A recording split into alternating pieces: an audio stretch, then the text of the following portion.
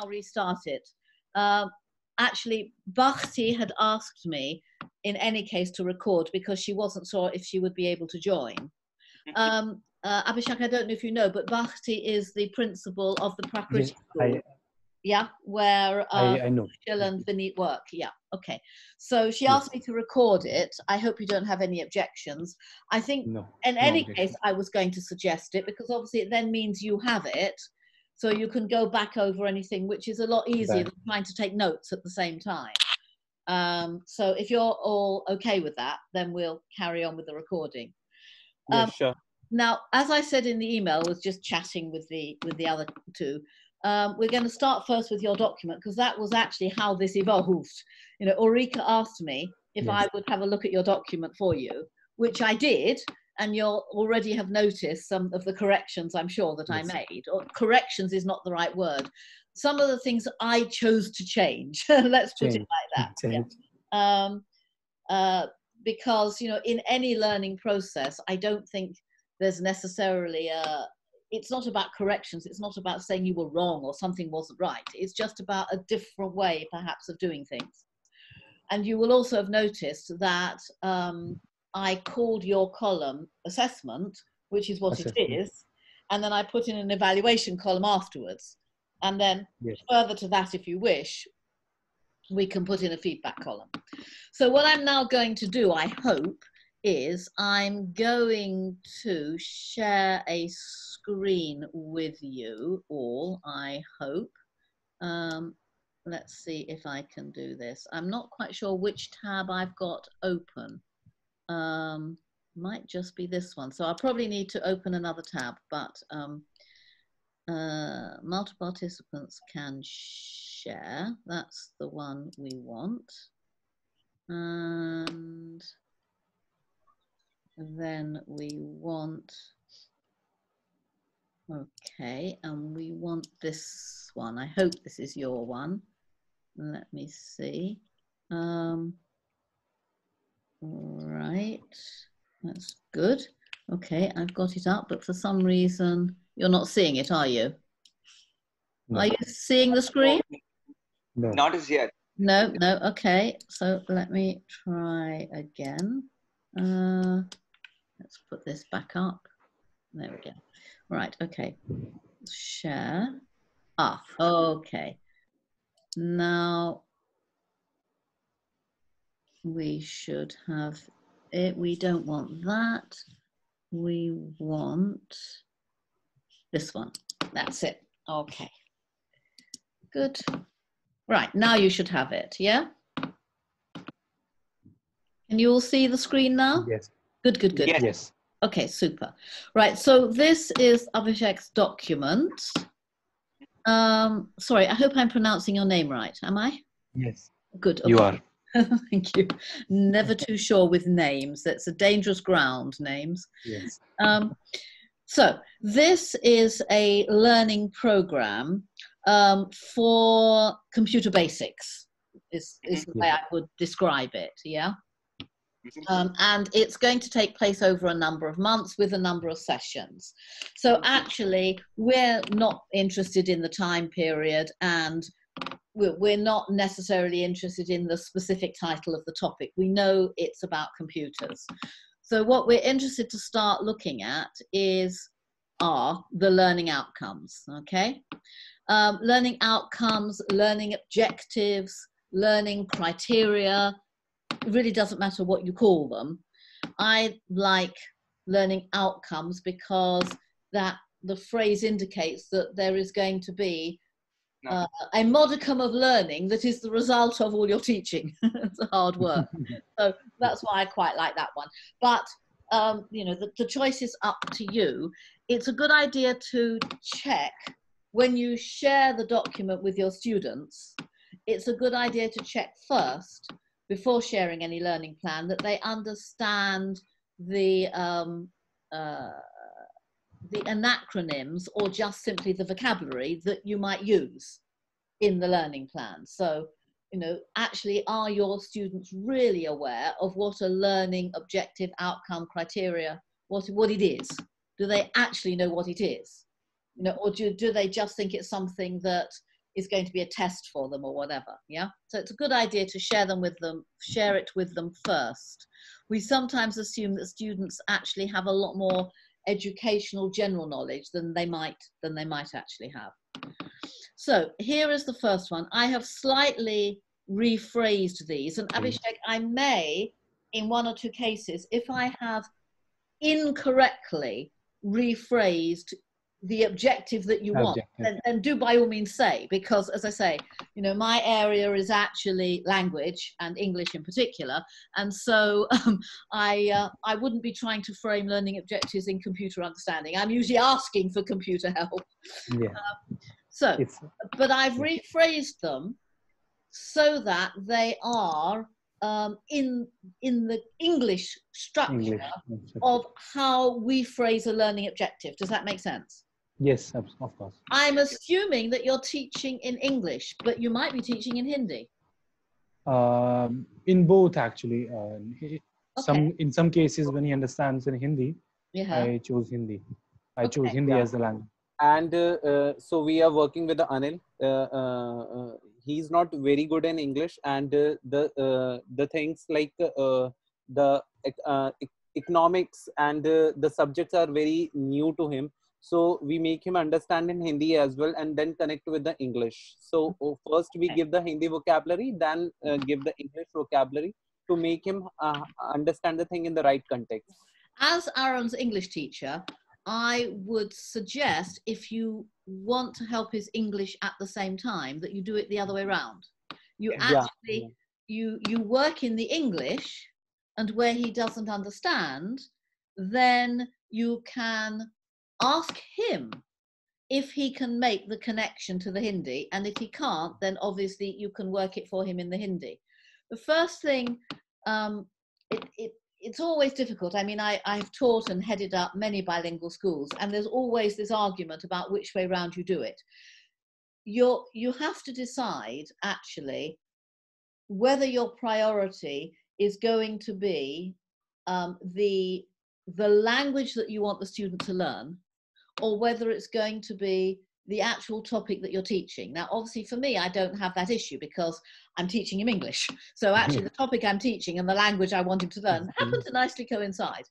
But it is a real issue, and it is something that you need to be clear in your own heads, because if actually the first priority for these students, whoever they are, this happens to be Aaron, but the principle applies in any case, at Prakriti generally. If the first priority is that they need to be able to be fluent in a second or subsequent language, then actually every lesson, whatever the topic of the lesson, becomes first a lesson in that language. Yeah? Yes.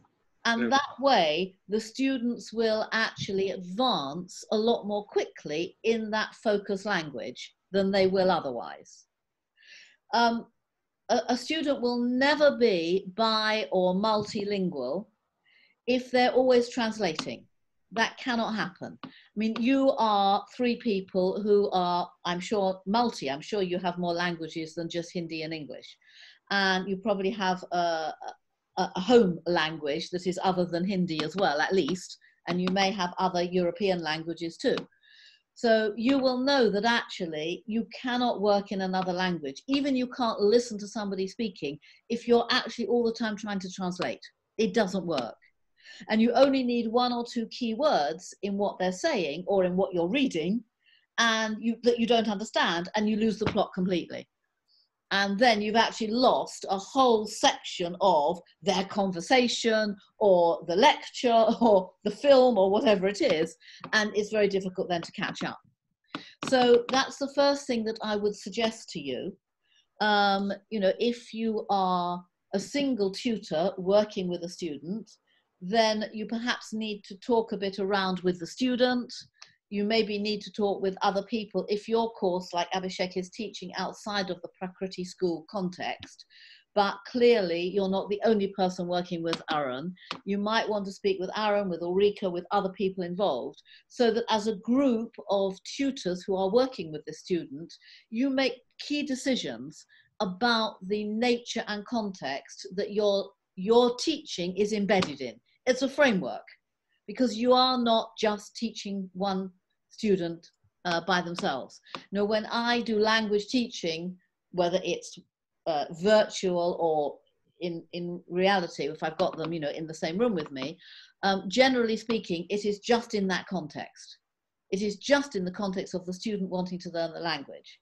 But none of you are working in that context. And now, in a sense, I'm not either, because I'm part of the team that we seem to be together now, all working with Aaron. So we're like his private school. Yeah. No, actually, Nicola, I am kind of working in that context because Anil and I, I work on his English. I work with him for English. Right.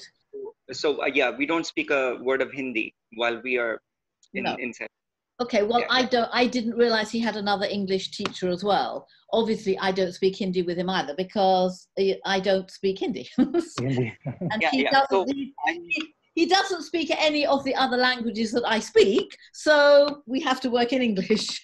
But that is the objective. I mean, I was asked by Ulrika to work with him, you know, as an English tutor, so that's what I've been doing. But there are now other people working with Anil. You two working with Anil, not Aaron. Sorry, Vineet and I'm sure you're working with Anil, yes? Yes. Yeah. Yes. And Vineet, you're working with Anil? Yeah. Yeah. So actually we are now a team because we're all working with Anil. So actually we are not any longer just responsible for what Anil is learning. We also have a responsibility actually as a team of tutors working with that student. Yeah. So in that context, there really should be, you know, once a month or whatever, there should be some sort of team meeting, and there should be issues that are decided. Like, for example, I see that he's got 2 tutors for English. Now, I mean, I had no idea that Sushil was working with Anil in English. I have no idea what he's teaching him. You know, so already there's a potential conflict there, that actually we may either be teaching him the same things or teaching in a way that is actually not helpful for Anil because the way we are teaching isn't compatible for him to understand, or all sorts of things could arise there. So really, Sushil, you and I should at some point have a conversation about what you and I are doing, you know. Absolutely. Because of course, you know, there are obviously issues that I'm aware of now, having worked with Anil for a couple of months in his English, and it may be that you're working on those and so on. So between us, we make a plan. So we're not actually just going over the same thing, but we're also supporting the teaching that each of us are doing. Right, let's make a plan. Yeah, in the context of the fact that Anil has 2 English tutors, I would suggest that whoever is pulling the strings on this, and I'm not sure if that's Bhakti or Ulrika, but I'm suggesting it's Ulrika. Yeah, I'm suggesting it's Ulrika. I would then perceive that she considers English to be the most important. Yes, she does. Yeah. Right. Okay. In that context, then we can already say that actually the most important thing is for his English.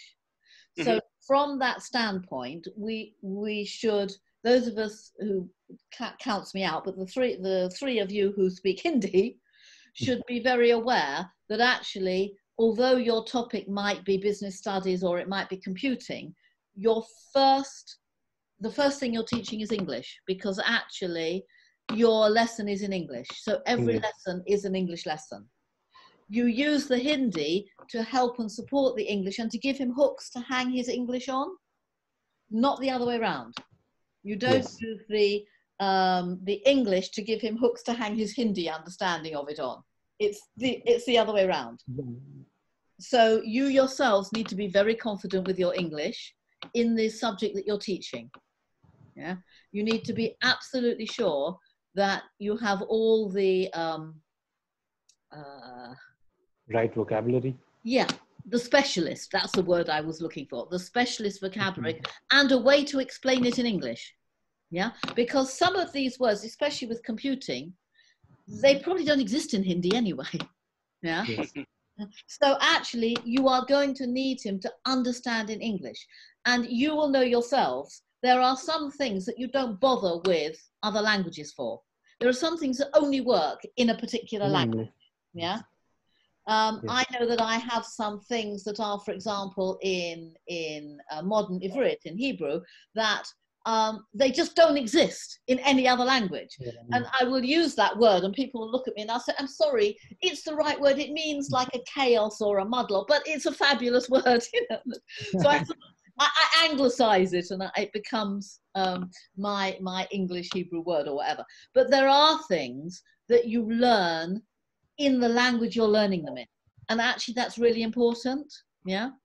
And then, for example, later on in his life, if Anil wishes to teach computing to a group of students and he's actually teaching it in Hindi, the objective has nothing to do with English language. The objective is all just about the computing and it's in Hindi. Then it's his job as a teacher to actually make sure that when he gets to these specialist vocabulary that is only in English, he teaches it in English but makes the connection so they can understand it in Hindi.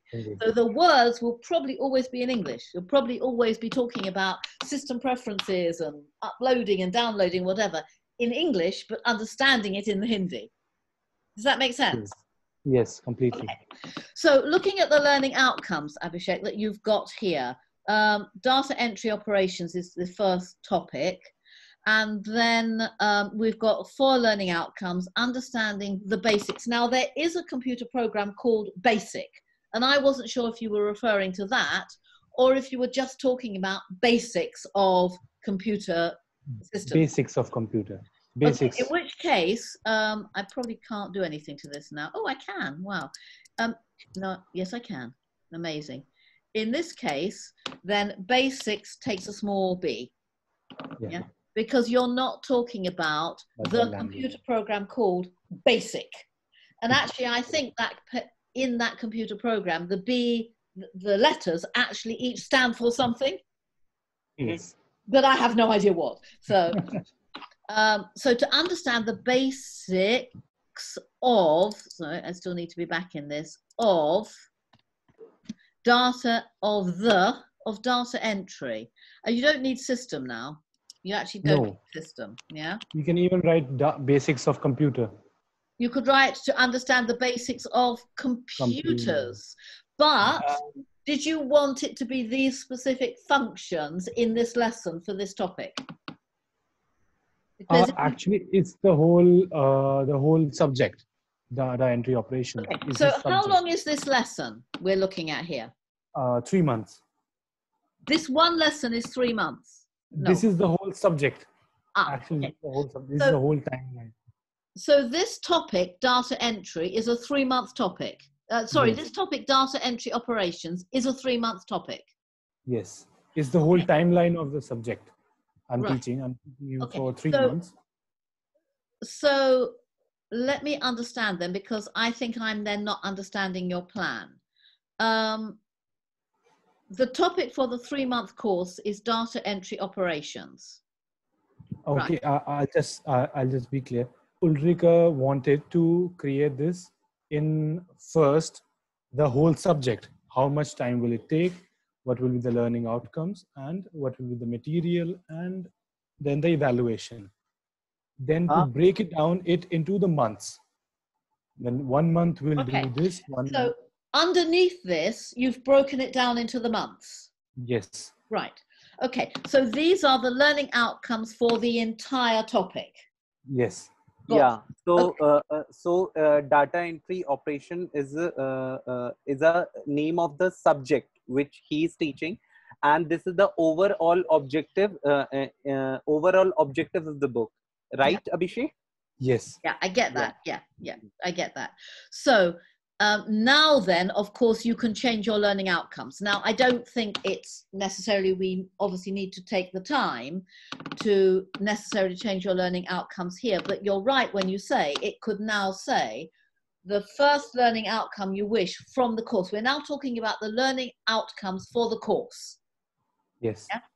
So the first one might be to understand, to have a basic understanding of computer operations, for example. yeah, Yeah. or of computer systems, yeah, because as Yes. you say, it's now an overall, yeah.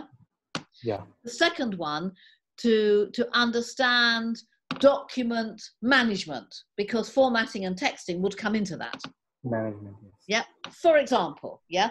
So we've got here overview learning outcomes, yeah. Yes. The first is how computers work. The second is how documents work and documentation. The third is spreadsheets. Spreadsheet work. And the fourth is presentations. Yes. Yeah. So actually, what you've got is we have all the three things come under MS Office, like which is contain the sheet, documents, presentation as a slideshow. So it's we can categorize under the MS Office. Is it, Abhishek? We can categorize, but here she is just talking about the learning outcomes, that we can create the broad learning outcomes. Yeah, I Am am. I right? And actually, Okay. there may be students who aren't using Office. So Yes. you might actually want to talk about the general management of documents within computer systems.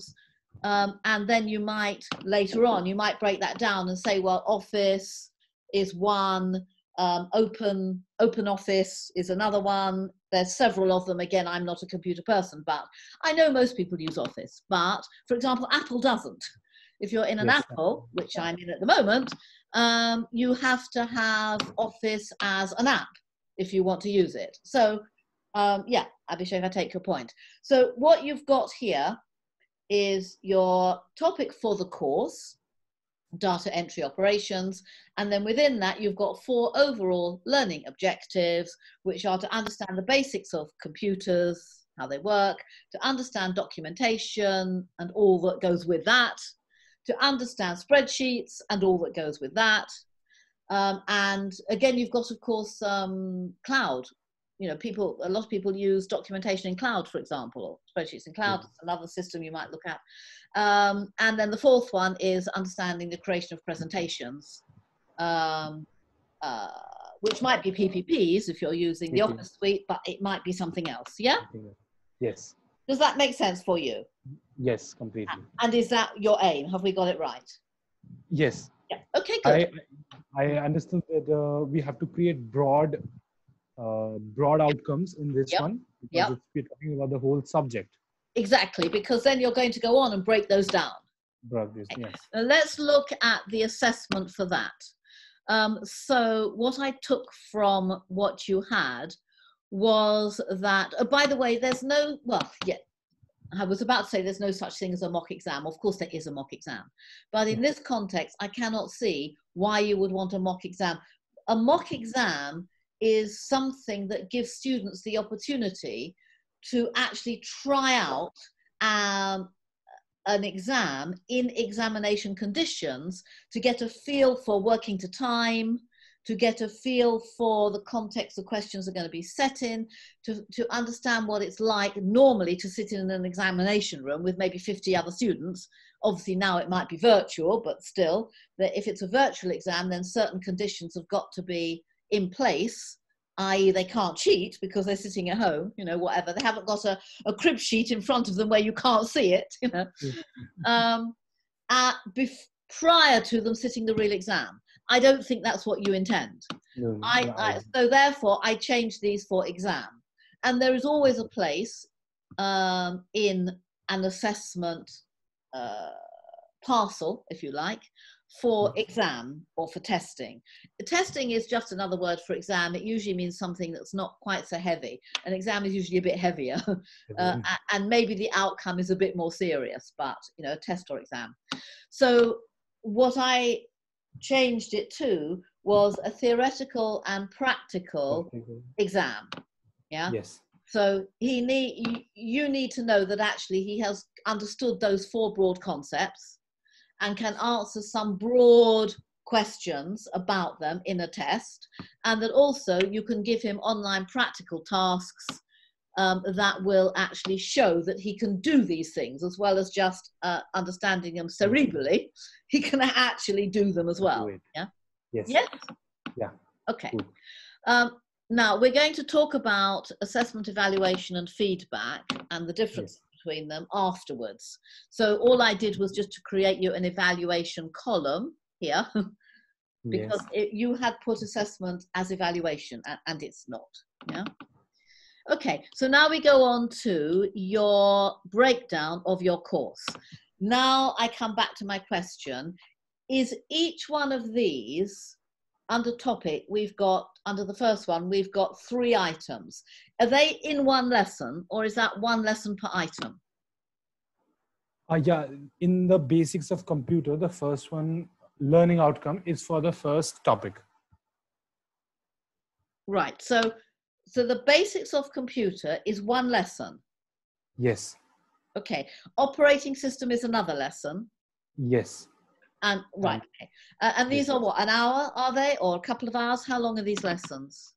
So may I request you to show the column number A as well, just before this, Nicola? Yeah, August, September, yeah. Yeah. So if you see the month, the entire month, he will cover these 3 chapters.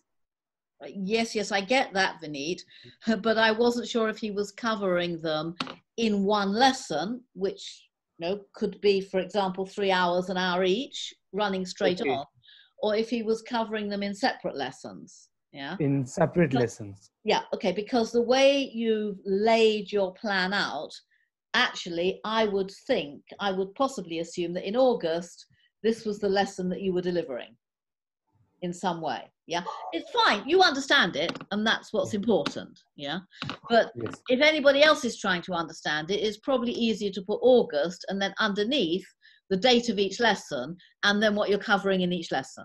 Yeah. Okay.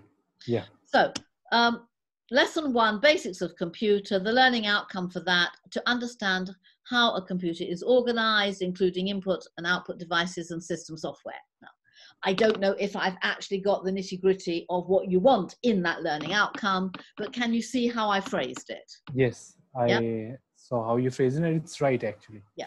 A learning outcome is always an understanding or a being able to. Yeah. Yes. It has to be phrased in that way. Yeah. It's not an evaluation of, and it's not a feedback.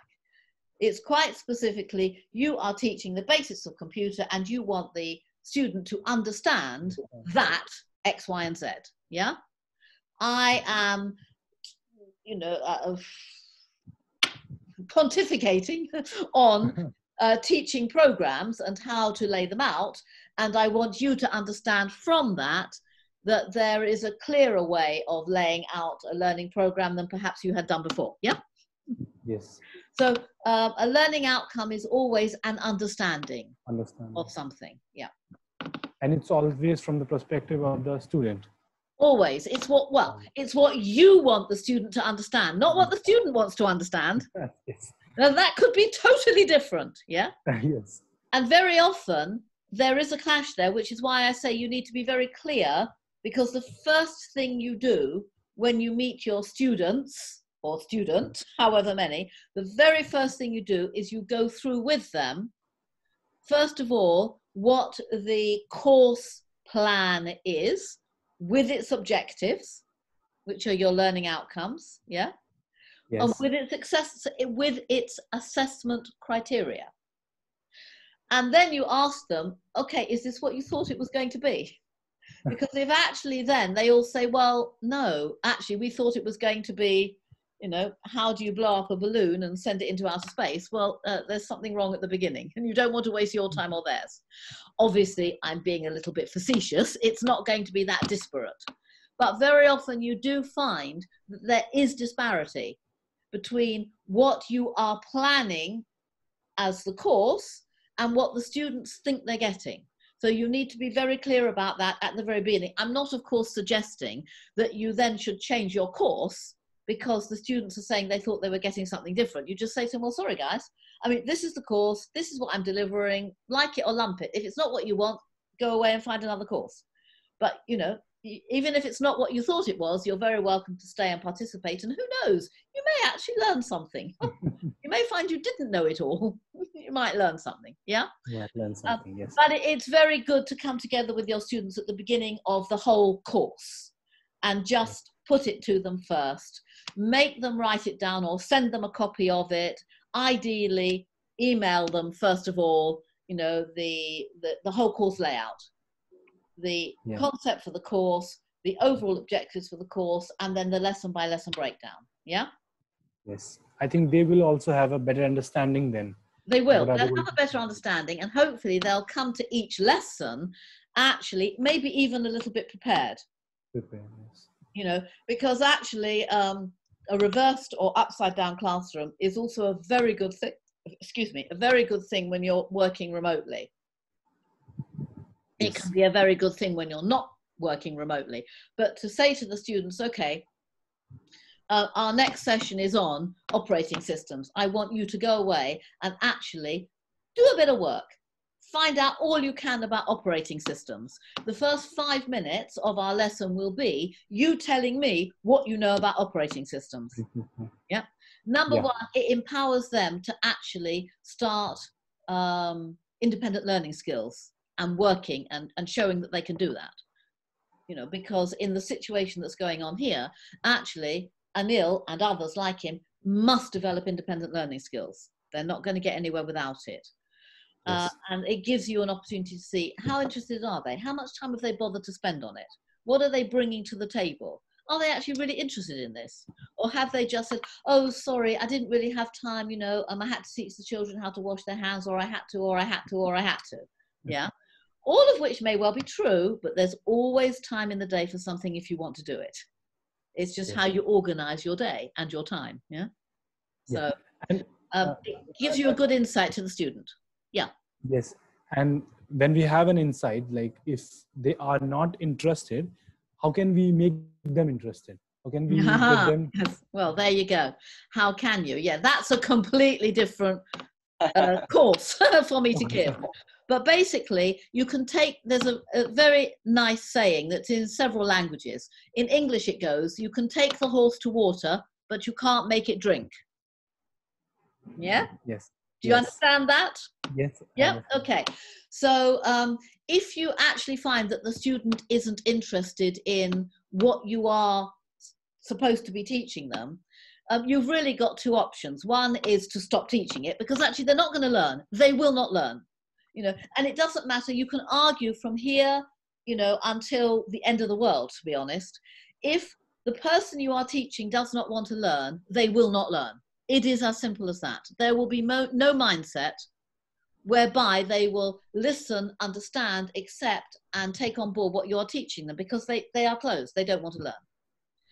The second is to try to find within your subject a hook that actually will interest them. So you need to start to talk to them.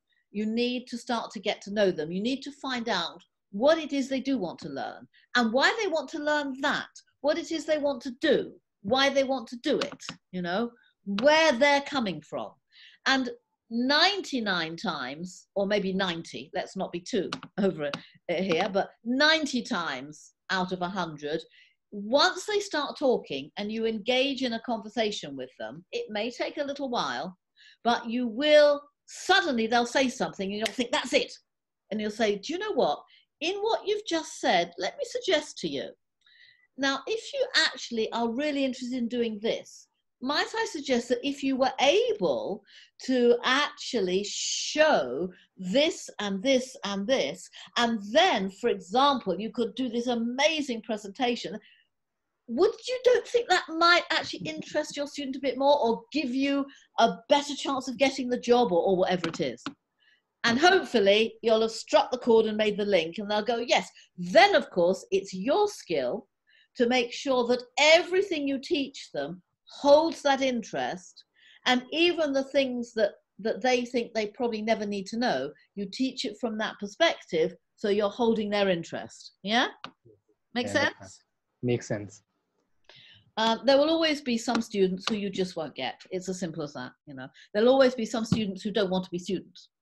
And at the end of the day, you know, it's like everything, to be honest, Abhishek. It's like, you know, if you are addicted to something, you know, it doesn't matter how much people tell you, until you hit rock bottom with your addiction, and actually want yourself to stop it because it's ruining your life, or you thought about killing yourself or whatever, till you get to that point, the nada of it, you won't actually start being interested in giving it up.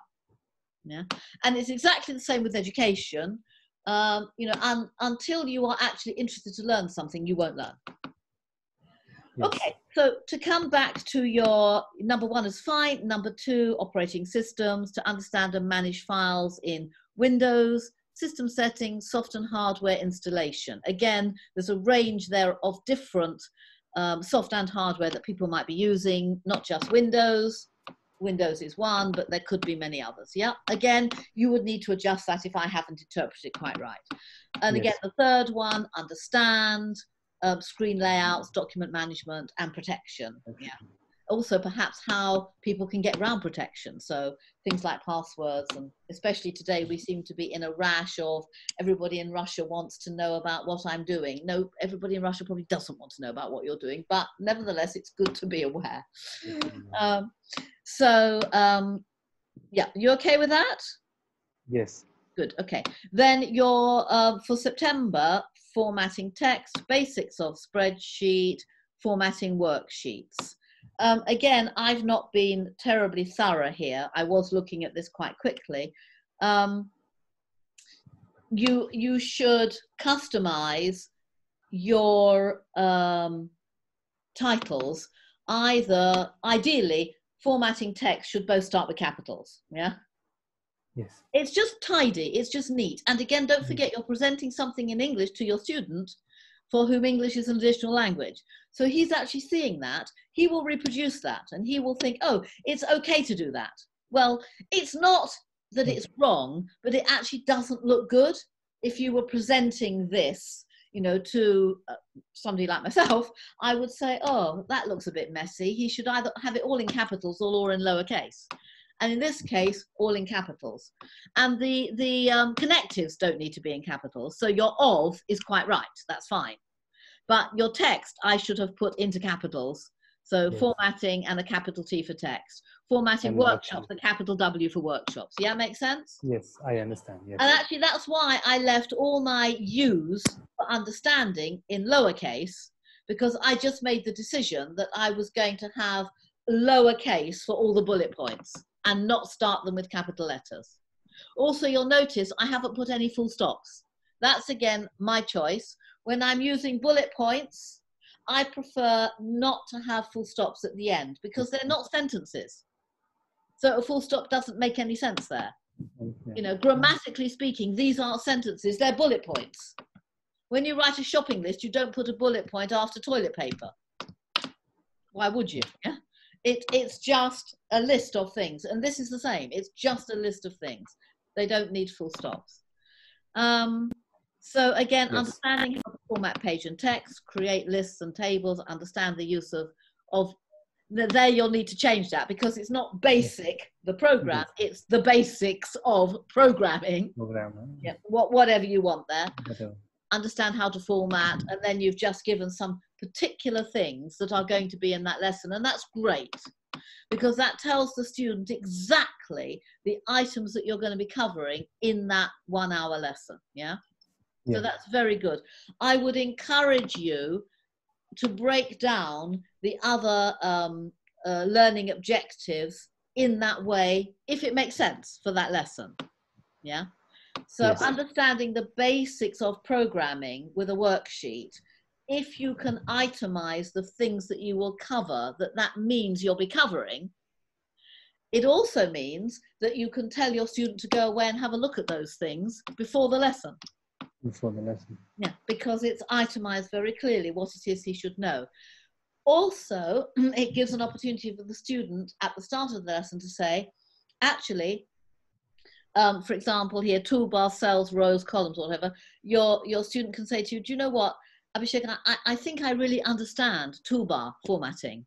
I know how to recreate or to format my own toolbar, how to take things in and out of toolbar, let's say, for example, in Office spreadsheets. Yeah. So then you can say, oh, that's great. Okay, we don't need to do that. Time saved. Yeah. Yes. You never want, as a general thought, you never want to be teaching students what they already know. And if you don't ask them what they already know, you don't know what they already know. Yes. So again, once you've introduced what your session for today is going to cover. So we talked about introducing the overview at the beginning of the course. Each session should also start with an overview of that specific session. Okay. Hi guys and girls, you know, this is what we are doing today. You know, this is now session 4. Do you listen to podcasts, serializations, or anything like that? Podcasts, a few, not serials. Often. So you'll know that at the beginning of each podcast, they'll say, welcome to Hedge Cutting. This is the 3rd podcast in this series. We've previously looked at X, Y, and Z. Today we're looking at A. Yeah? Yes. And that's an excellent way to start your lesson, each individual lesson. Okay, guys and girls, well, this is, you know, the 3rd lesson in our topic of whatever it is. And as you know, we've already covered X and Y. Today we're looking at cells, rows, and columns. Right, let's start by, tell me, what do you know about cells, rows, and columns? And meanwhile, you've got your private crib sheet, your private planning sheet, not this, your detailed planner with your detailed notes on. And if they say A and N and O, you're crossing them out. So you don't cover them again in your lesson. Yes. Yeah. Because there is nothing more deadly boring to a student than being taught something you know. Yes. Really? Yeah? Yeah, I understand. So that's fine. Then we come on to your October session. Those are the things you're going to cover. And here again are your assessments for each one.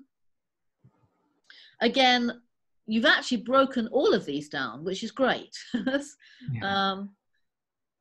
Okay, super. Now, on your very last session, I mean, this really depends on the time, of course, on all sorts of things like who's paying you, blah, blah, blah, blah. I don't want to get into any of that, but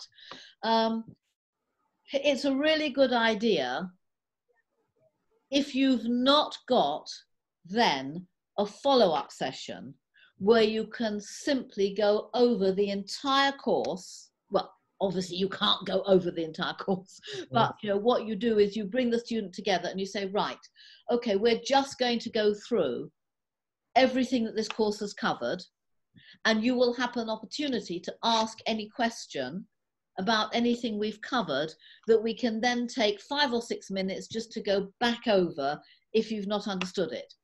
If you've not got a session like that, then you either need to do that in feedback, which we'll get to, or you need to design yourself in this September session only 3 topics to cover and leave your 4th lesson as that lesson for general feedback from your student. Yeah. Yeah. Or for every month, we can do once or twice these follow-up sessions. So follow up. Yeah. You can certainly do that. You can certainly do that. And actually that would be by far the best than to leave it at the end. At the end of each month, you schedule a feedback session. This is not assessment and it's not evaluation, it's feedback. A feedback session with your student, yeah. You should also encourage your student, Anil in this case, but you should also encourage him to actually, I mean, he should be going over, obviously, each session after the session. I assume that you will probably set some work for him to do that will require his knowledge and understanding from that session in order to be able to do it. Then he can obviously at that point also raise any questions or whatever he's got, you know. But you will find, if you're not careful, that if you allow him to raise those questions and you answer them in the next session, you will end up having maybe only half an hour for the next session because you've spent already 20 minutes or so going over the previous session. Yeah? Yeah. Now, I structure my sessions with him so that actually that is the way we work. You know, I set him work, he sends it to me, and then we go through that, and that's the major part of the lesson, and then we continue with the topics that we're learning once we've done that. So I actually see from week to week if he's applying what we're learning.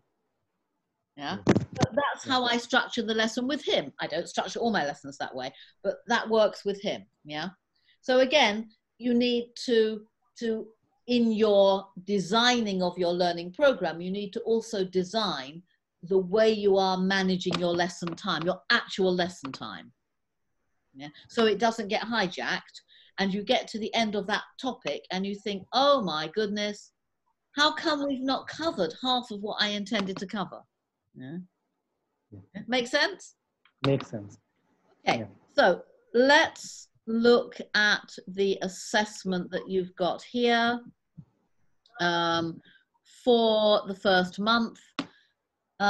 Test covering the learning topics. That's fine, and that's obviously got to be done at the end of the, well, no, it hasn't. I'm saying it's obviously got to be done at the end of the month. It hasn't.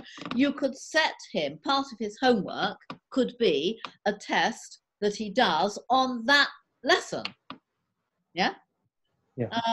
You know, so maybe a 20-minute test. It could be an online test if you set it like that, or it could be something you've got to write, or something that will only take him about 20 minutes to produce, you know, whatever, to produce an email to you, however you like. Yeah. So you could do it after each lesson. You could do it at the end of each topic. You could have a large exam at the end of the whole course. It really depends what you're doing. If this is something that is going to be accredited, and it's actually going to be a formal part of something that he can show, i.e. a certification, then it may be that as well as the week-by-week assessment, you also do want an overall exam whereby he can then show an exam certification. Yeah, he might need that, for example, if he's going to access a further college course on the basis of what he's learnt with you. The college may require him to have that piece of paper. Yeah. We are a meritocracy. I know India is too. And unfortunately, that is the way that colleges and universities work. You know, okay, I want to see what proof, you know, I want to see your certifications in order to see if you've got the right certification to allow you to come on to the next course here. That's the way it works. So again, you need to know very much what he's doing this course for. If he's just doing it for the love of learning about computers, which he may well be, then that's great. Then actually you don't necessarily need any exams as such, and everything that you set him can just be for the benefit of making sure that he's understood. Yeah. I am actually, he has filled an open school for the open school course. Right. So he will be giving an exam after this on this subject. Yeah. And I want him to learn about this also, the theoretical part, to give the exam and to have the understanding of in the practical. Perfect. So that's absolutely perfect. So then, Abhishek, it's just down to you. Again, it's part of your design of your whole course. Yes? How you actually want the assessment to proceed.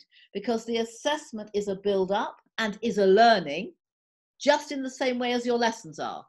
And you need to design that in the way that you want it to work. So if you want him to have a small test after each lesson on a particular part of that lesson that you know is going to be in the main exam, that's fine. You know, it's in, or once a month, or it's entirely how you design it, but you need to design it so that it matches the teaching and the learning that you're giving. Yeah? Yeah. Okay. You cannot expect him to answer a question in a test that actually you don't cover until 3 lessons hence. No, that's not fair. Practical tests, of course, complete a range of social media practical tasks. Because that related to what you're doing. So you might want him to be able, for example, to host a Zoom session. You might want him to be able to do a Facebook room. You might want him to be able to set up a Twitter site. You might need him to understand that tweets are very different to any other sort of social media. You know, you actually can't write an essay for a tweet. It won't work. And so on, whatever it is you want to do, yeah? Yeah. The next one we've got demonstrate creating documents using mail merge. So he's actually got to demonstrate that. So that could be in a live assessment session with you. Yes. Yeah. Or it could be something that he does and then sends you the link and you go in and have a look at it. Whatever. Again, demonstrate the use of functions and formulas. Well, you could set him up a spreadsheet. You could give him a task. For example, he could have to produce a budget for the food distribution, the food acquisition in January for September or something, or whatever, you know. Boom. Whatever it is, yeah. And then again, it's up to you whether that's a live demonstration that he does with you, or whether he creates it and sends you the link and so forth. You know, that's entirely up to you. Yeah. Presentation on a given topic. Well, that is a presentation. So whether if that's again, if you're in the Office suite, that will be a PPP presentation. But if you are using some different software or whatever, again, up to you. How he presents it, you need to give him the topic, or he can suggest a topic. You know, if there's actually something he's doing, like I know they're working with the young kids, they've got a real problem at the moment down in January because the kids aren't attending lessons because they're all being required to work out in the fields. Yes, and that's true. I think it was Asha actually put up on Facebook, please help us, we don't know how to get round this. And I refrained from making a reply because, of course, actually, probably the only way that will really help is if somebody comes up with a way that the adults can get round needing the help of the children in the fields. And that might be by extending their day, which won't go down very well, or it might be by bringing in help from outside Janwa, which probably won't go down very well because I guess that would have to be paid help, you know, and so on and so forth. But actually, the only way you're going to negate the use of the children is by organizing the cropping in a different way, so that you can actually get it done without needing these extra hands to work. Yeah. And maybe they will come up with a way of reorganizing, the adults will come up with a way of reorganizing the way they work. But I suggest that probably not enough of them think that actually what the kids do is important enough. And they probably think it's more important that they have to go and help in the fields. I don't know. But I know they're having this problem at the moment. So actually, it's no good framing the context, contextualizing your learning outside of the experience that the student's living in. That won't work either, you know? You need to be constantly making sure that you are contextualizing your learning within the framework of experience that your student is living. Yes. And that's constantly a problem for those of us from different cultures, because actually we all of us contextualize the learning within the framework of our own culture. Now, I have no idea whether any of you grew up in villages like Janwa, I don't know. But just for a moment, I'm assuming you didn't. And therefore, you will contextualize the learning in the framework of what your background is, which actually may cause that to be a barrier with your student, because he just can't get over that bridge. Now, you can give him lots of help and move him across that bridge and help him, especially children who've been in Prakriti. These students have all been there. So they do have a different context that they can use. But they're at the moment embedded in Janwa, very much so. So, you know, you need to help them to see how this is actually going to work and help them and be useful to them where they are. So again, the presentation, you know, on something that, for example, they've got their own NGO now, they're going to need to raise money. So it could be a presentation that will help them raise money, that they can put on Facebook, they can put on a Just Giving page, or that Ulrika can show when she goes to potential sponsors or whatever. So it's real, it's meaningful in that context. Make sense? Yes. Makes sense. Completely makes sense. And then terminology and basics. Yeah. Okay. Well, obviously you want him. That has to be really unless you're going to sit there and throw out all these questions, that's going to be a written test. There's no way around that. You can, of course, design your own online test with the answers in. So you could do a multiple choice thing. You could actually design it and create it for him. So it's a multiple choice with, obviously, the right answers and the wrong answers. And maybe, you know, he can't get past that question until he's actually clicked on the right answer, whatever you want, you know, yes. However you want to design it. Okay, then we are in the next month, I guess, down here. This is session-wise. Yeah. I've broken down into session-wise. Okay. Assessment. Okay. Yeah. So, I mean, if you are understanding those changes that I made, then we don't need to go through them one by one. Yes, I've understood actually, and I've understood the learning outcomes. They are pretty clear, and I just wanted to understand evaluation. Yeah. How okay. We'll move on then. So, do you? I don't mean to be rude, Abhishek. I'm not being rude, but do you understand the use of my word differentiate? Yes. You do? Okay, fine. Please excuse me, but I need to be sure. Otherwise, you know, I've left a gap and it was something you might not understand. Differentiating is also a good way of assessing. Assessing. Yeah. Particularly, it's not so good for language, but it's very good for computing. Yeah, and possibly for business studies as well. There are different aspects of business studies that need to be differentiated. It's very good for finance and that sort of stuff. Yeah. Okay, great. Super. Right. Okay, well, I will, if you're happy with that, yeah, then I will move on. I'm going to put this up. If it's here, let me know. Go away. I don't want that. You can tell I'm not. I don't want that. I know I'm on screen sharing. No. I want this. I think. Good. It is still there. Great. Okay. Now I just sort of put this together very quickly from, you know, as we all do. You know, I looked here, I looked there, wherever, and I just brought this together just to give you some basic statement about each thing, and then we'll talk about it, okay? Assessment is the process of gathering information in order to make a determination about a student's learning. Evaluation is the process of judging or putting a value, evaluation, putting a value on a procedure, the degree to which knowledge has been gained or the degree to which a skill has been acquired.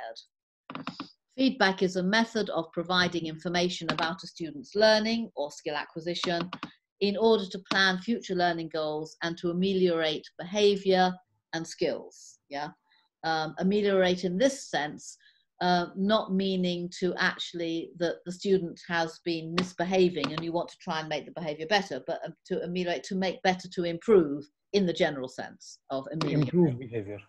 Yeah. Well, to improve on what they've got. So within the feedback, you know, they are talking about X, Y, and Z, and you need to ameliorate that to make sure that it is the best it can be. Yeah. As in if they understand a method of learning better, so we need to improve on that. Yeah. Yes. And this is also here, when we come to talk about them separately in a moment, I will add here, we are looking at not just about information from the student on the learning, but also on our teaching methodologies. Yep. So it's not just providing information about a student, but also about the teacher as well. I will add into that. Okay. So going back to assessment, I have a feeling that we are probably all now a lot clearer about assessment. Assessment is the process of finding out if actually the student has learnt a damn thing about what you've just been teaching them. Yeah. Yeah. And it's when you find out that they haven't, and you're like, oh, and you know that emoji where the emoji bangs its head on the brick wall, And you're like, I must say, I do sometimes feel like that at the end of a lesson. And I'm like, what did I just spend an hour doing? You know, okay, there's something wrong here. You know, and actually, although it might be 50% the student, it's 50% me as well. So you've got your learning criteria. Your assessment are absolutely umbilically linked to your learning outcomes, your learning criteria. Yeah, absolutely. Yes, assessment and learning outcomes are linked. Yeah, you of course can have learning outcomes and not bother with assessment, but then you'll never know if actually the student understood anything they got. So, did you want them to understand that grass is green? Your assessment. Do they understand grass is green? In this case, it's a yes or no. But it might be an ameliorated answer. They understand it to some extent, but not as much as you'd like, not as much as you'd hoped. Yeah. Yes. So assessment is the process of you as the teacher understanding how much your student learnt in that lesson. And did they actually learn, understand, grasp the learning objective that you wanted them to get? Yeah? So the learning objective of the lesson was to be able to create a spreadsheet. Assessment, can they create a spreadsheet? Yeah? It's that simple. It's that simple. I would always recommend that you keep your assessment criteria as simple as possible, actually for your benefit as well, because it is possible to set your assessment criteria, and then when you come to actually looking at the assessment task, you're like, oh, well, they've actually done the task, but I'm still not sure if they understand the learning objective. Yeah? Yes. So make those two married, literally. Objective assessment, objective assessment criteria, objective assessment criteria, objective assessment criteria. In fact, I would actually go back to your learning plan, and I would put in, by assessment, I would put in all those boxes criteria, the word as well. Yeah. Yeah. Assessment criteria. What is the criteria for this learning objective? It is bang, it is bang, it is bang. Very clear, very plain. If you cannot come up with a clear assessment criteria, you need to look again at your learning objective. Maybe that's not focused enough. Yeah? Yeah. Make sense? Makes sense. Okay. Right. So we've done our assessment. We know that, you know, these numbers of learning objectives, these things the student got, they understood, these things they didn't.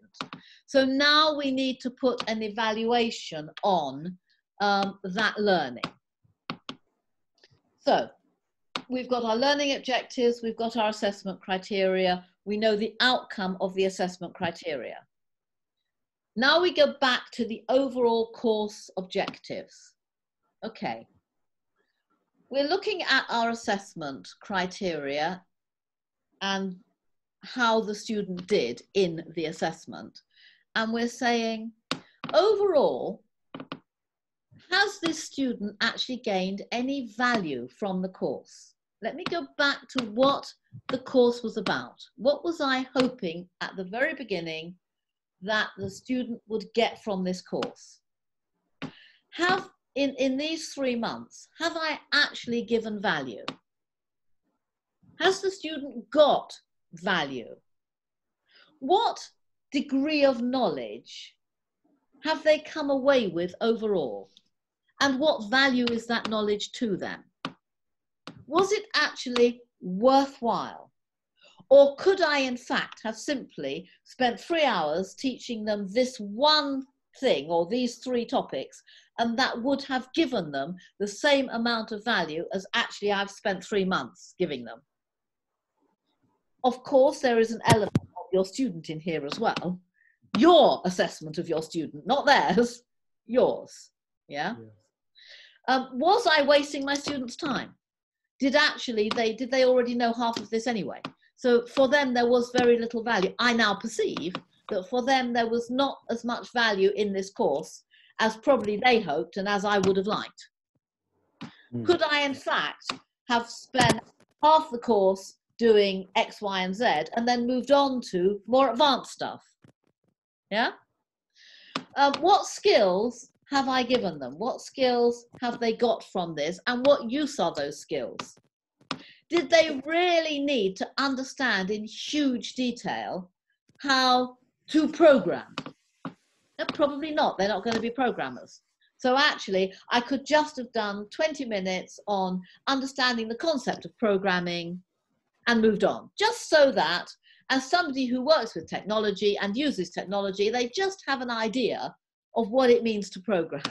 Yeah, no more than that, just, you know, an idea. Just like, you know, when you're going to learn classical Indian dance, it's probably a good idea to just start with a brief overview of dance styles in the world. There is a classical ballet, there is a classical jazz, you know, whatever it is. Yeah. And then within that context, that there are all these different styles, but sometimes they do meet. There are, you know, some movements in classical ballet which probably mirror some classical Indian dance styles and so on. Now we're going to look just at what we're looking at, classical Indian dance. Because actually you don't really want to know anything about Mayers Cunningham's modern dance styles. You're going to be a classical Indian dancer, whatever, you know. And it's the same thing. In standing back and looking overall at what I taught and at the assessment, have I given value? Has the student got knowledge and skill now that is of worth to him or her, and that he or she will be able to use for the next step, either in their learning or in their career or in their own teaching, if they're going to go on and teach this to somebody else? Does that make sense? Yes, yeah? that does make sense. Uh-huh. So, let me just tell you what I understood. Please. Yeah. So evaluation is when I have when a lesson has happened, when we have the lesson is completed, and I evaluate, was the time worth for him? What has he learned? What I was thinking would he learn, and what has he learned, and will it help him further? But you can't do that until you've completed the assessment. Yes. Yeah. It is a cycle, you know, plan, review, do. Plan, review, do. It's a constant cycle. Yeah. Ulrich, may I ask a question? Yeah, of course. All right. So could you say that the assessments would be a regular thing much more than the evaluation? Because the evaluations would come later on, because you're judging the student on a particular topic that you've covered. Yes. And those topics would have subtopics for which you would have the assessment. And for that topic, you would have an overall evaluation. Yeah, I work like that, Sushil, and I would agree with you, which is why I said at the beginning of talking about evaluation, we're now looking at the course in its holistic content. Yeah, you can, of course, do an evaluation of each lesson if you wish to. It will be quite subjective if you do it like that, but it will still have some value. But you cannot evaluate until you've done assessment, because actually you've got nothing to evaluate. Absolutely. Until you have assessed what the student has actually learnt, you've got nothing to evaluate. Yeah? Yeah. Absolutely. Yeah. So you can, yes, if you wish to. Sorry, Vineet, yeah. Yeah, so assessment come before, so there are like the multiple tools to do assessment. You can play a quiz around your topic, you can do a worksheet, you can ask him to present something, you can give a case study, you can give a situation, like, so there are the multiple tools to assess. You could have a discussion with him, you could have a discussion, whatever, yeah. So before starting your topic, you can revise the previous topic. You can play some game around it, like, and the evaluation is the end result when you are judging the child. Like the evaluation is the end where where the child is reached. That's the point, like evaluation. So evaluation comes very later. Like assessment is like like you can do weekly assessment, you can do a every do the assessment after every topic. Like you can create a one worksheet of each topic. So that's also like assess, Yeah. that will help you to create the assessment Yeah. line. Absolutely. Yes, absolutely. There are multiple ways, and you can probably invent new ways, you know, to assess your particular topics. Absolutely. Yes. I like the idea of, you know, them having to do a realistic situation. I mean, for example, you know, they have to go and teach Yeah. So how to do a document. Yeah. If you suppose if you want to like want to know like how many new words he learned, so you can ask him like make a list of words like what you learned in this chapter which is like new to you. So you also got to know these many words he learned through this topic, like. Yes, So this is absolutely, absolutely. That's right. And the process of assessment also tells you quite a lot about the student and their interest in the subject and their interest in their learning as well. You know, yeah. as to whether they just dash it off really quickly, because you can usually tell, you know. Or maybe it's a too much for writing. You can give a one spelling with a fill in the blanks, like. So so if you want to make sure he learned those spellings as well along with pronunciation, so you should give a 10 spellings with a fill in the blanks, and he will fill the alphabets in that and complete that spelling. That's also an assessment task. You could give a spelling test orally when you're in a session with him. You could Yes. say, you know, we're going to start the session with a quick 5-minute spelling test because it's really important that you actually can spell these words correctly. Like Or And maybe you Yes. prepared like a multiple question, like there are like the 4 option of that spelling and he needs to be take the right one. whichever you wish, you can do that as well. You know, I mean, there are teaching and learning platforms where you can share and be working on the same document at the same time. And the way I do it, we tend to work with Anil, I tend to work either in WhatsApp or in Skype, and I will ask him to write something down and hold it up to the camera.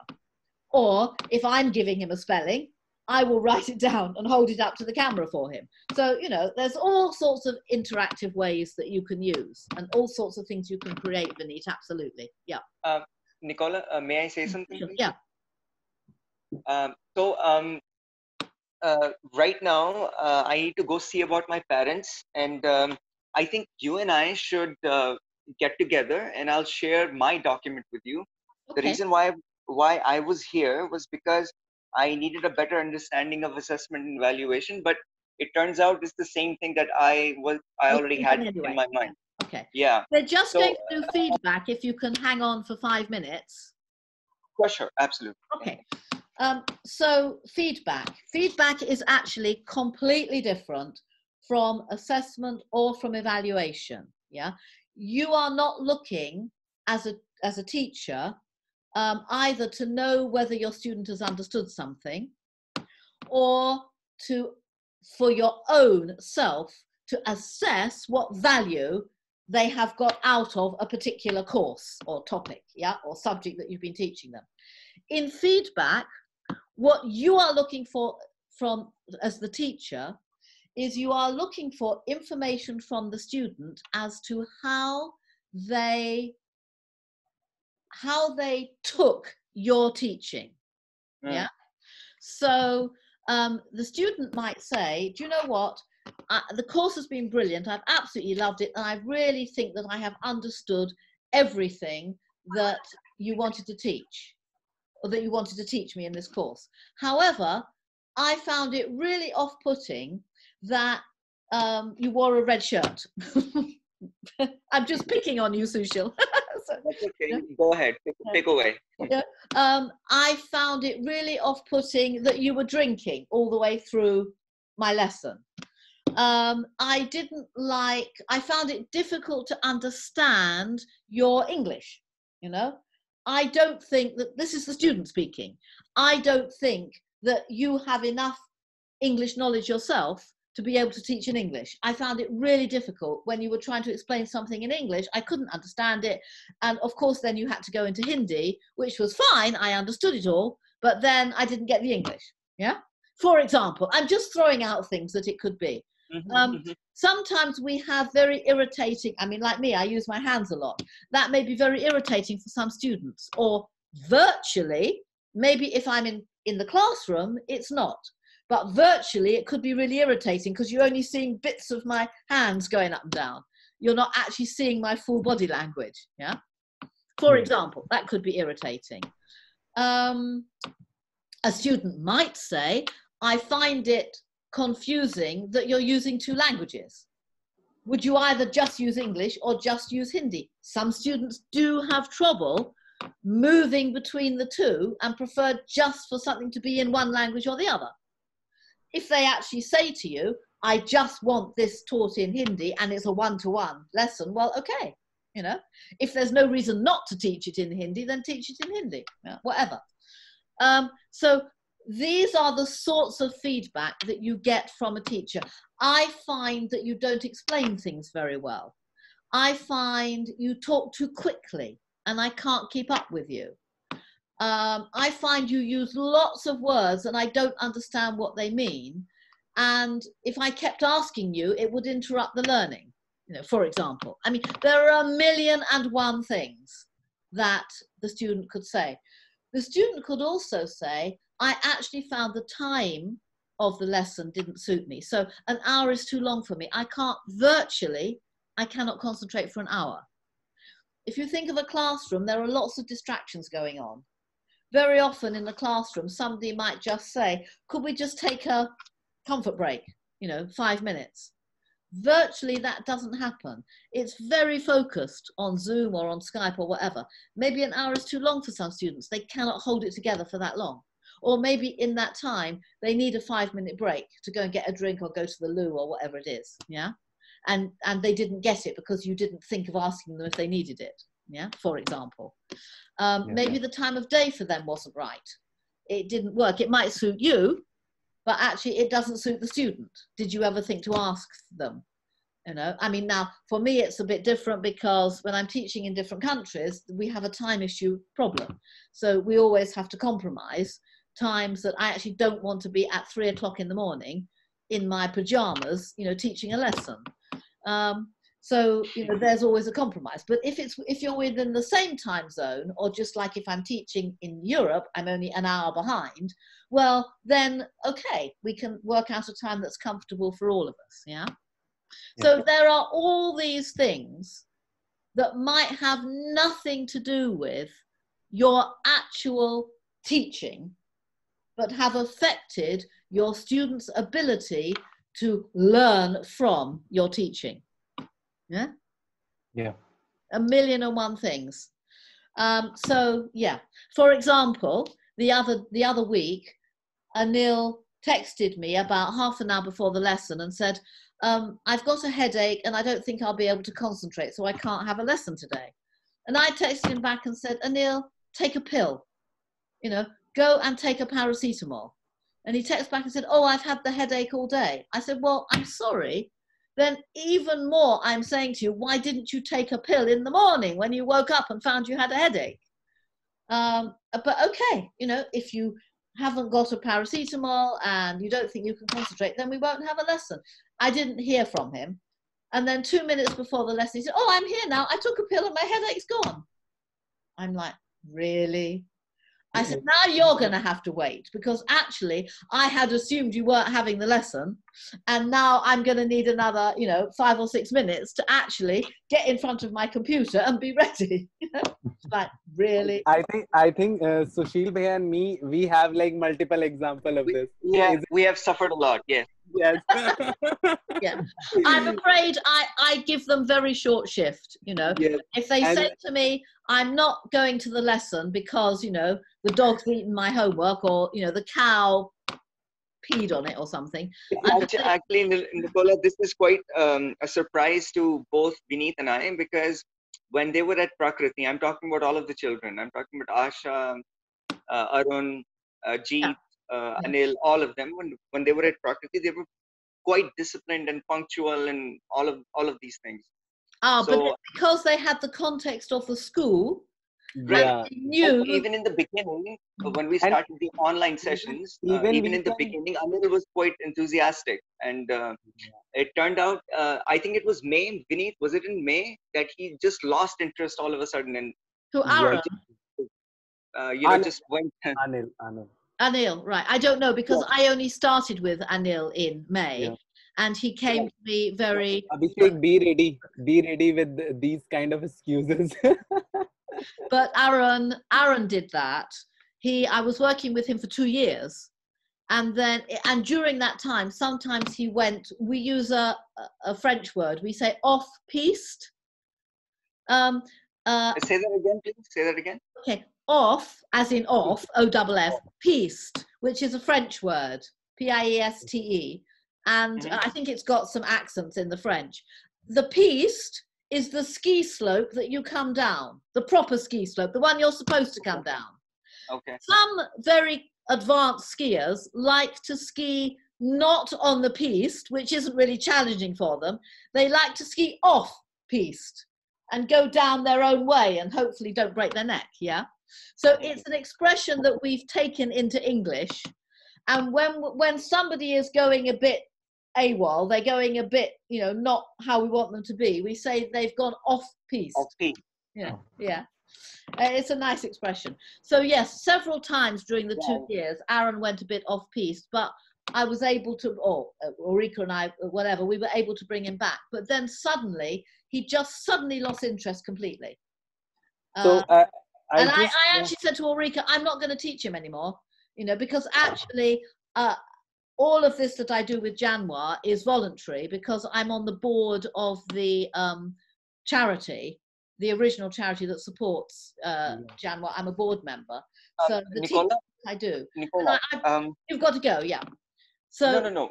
I was just saying that if you could stay and give me like 7 to 8 minutes, I'll be back after I see my parents, and then I could ask you. Since I have you here, I could ask you about the other things that I have here. Yes, you can. It just depends how long you're going to be. Not more than 7 or 8 minutes. I just need to give them the yes, medication yes, of course. That's fine. Okay, I'll be right back then. Of course, yeah. Nicola, okay. You finish your thing. Yeah. No, I think I was just talking about feedback. That is from the student's perspective. They need to have an opportunity to actually give feedback on the whole experience. Yeah. So I just want to add a couple of things in this feedback thing. The feedback should be constructive, as I think about. It should be. It's not an opportunity for them to tell you that, to F. No, that's not. So whenever we are asking for a feedback from the adult, from the children, from any one of them, like we should use one technique, which is what is good in that session, and what could we make better. Like, so this is the constructive way to ask, like, tell me the two good things about this, and tell me the two things which could be a better, like. Yeah. So I tend to vary it according to the age of the children. If it's with young children, I'll say something like, what was your best bit? What did you enjoy most? What did you have fun? Which was your fun bit? What were the bits that you remember, and why did you remember them? Because they were fun or, whatever. Obviously, with older students, you can say, this is your opportunity to give me feedback, because as well as you learning and progressing, I also need to learn and improve as a teacher. And I do that by the feedback that I get from my students. So, this isn't a time for you. Well, actually, to be honest, if a student really felt that the entire course that you've just taught them over 3 months or whatever was a waste of time, they must say that, but they don't have to be rude about it. Yes. What we always say to children is there is never a need to be rude. Yep, things can be worked out. You can say things, you can explain things to people. You don't have to be unkind or hurtful or rude in the way you do it. If you actually think that you've just spent 3 months with me and the whole thing was a waste of time, okay, say, do you know what, Nicola? I just have lost 3 months of my life that I'm never going to get back. And I feel really sad about that. And I will say, well, you couldn't feel sadder than me. Okay, is there a why in this? Why is it that you feel that actually everything we've done has been of no use to you whatsoever? Then you will probably find that somewhere in that very beginning, when you were setting the scene, you went wrong, or they didn't come on board with you at that point and you didn't notice, or whatever. You know, you were saying, I'm going to teach you about ice cream, and they were saying all they're interested in learning about is pancakes. You know? And you didn't pick it up at the beginning. Now, that may not be your fault. Sometimes it really isn't our fault. And particularly if we've got a class, you know, with 20 or 30 kids in, well, actually, the chances are that one or two of those kids are probably not going to be interested in most of what we've got to say. That's life, you know, but they're in a class, and sorry, you didn't put them in that class, and they probably don't have the option not to be in the class. Yeah. But if they do have the option not to be in the class, then they should have taken that, maybe not after the first lesson, but certainly after the second or third, when they realize, like at university, you know, if you're sitting in a lecture and by the third lecture, you're like, I don't know why I'm sitting here. I'm not interested in this. I'm not learning anything from it. I don't want to be here. Then actually you go to the course management leader and you say, I don't want to be in these lectures. Can I change to something else?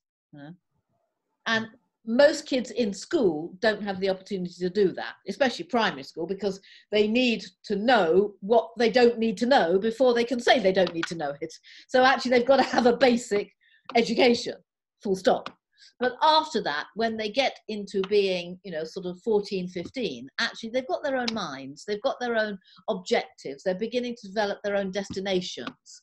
And so, you know, they can quite reasonably say, I don't need to be learning higher maths. This isn't something I'm ever going to use in my life. And you know what? If in 20 years' time I find I need it, I can go and do a course on it. Fine, you know. Yeah.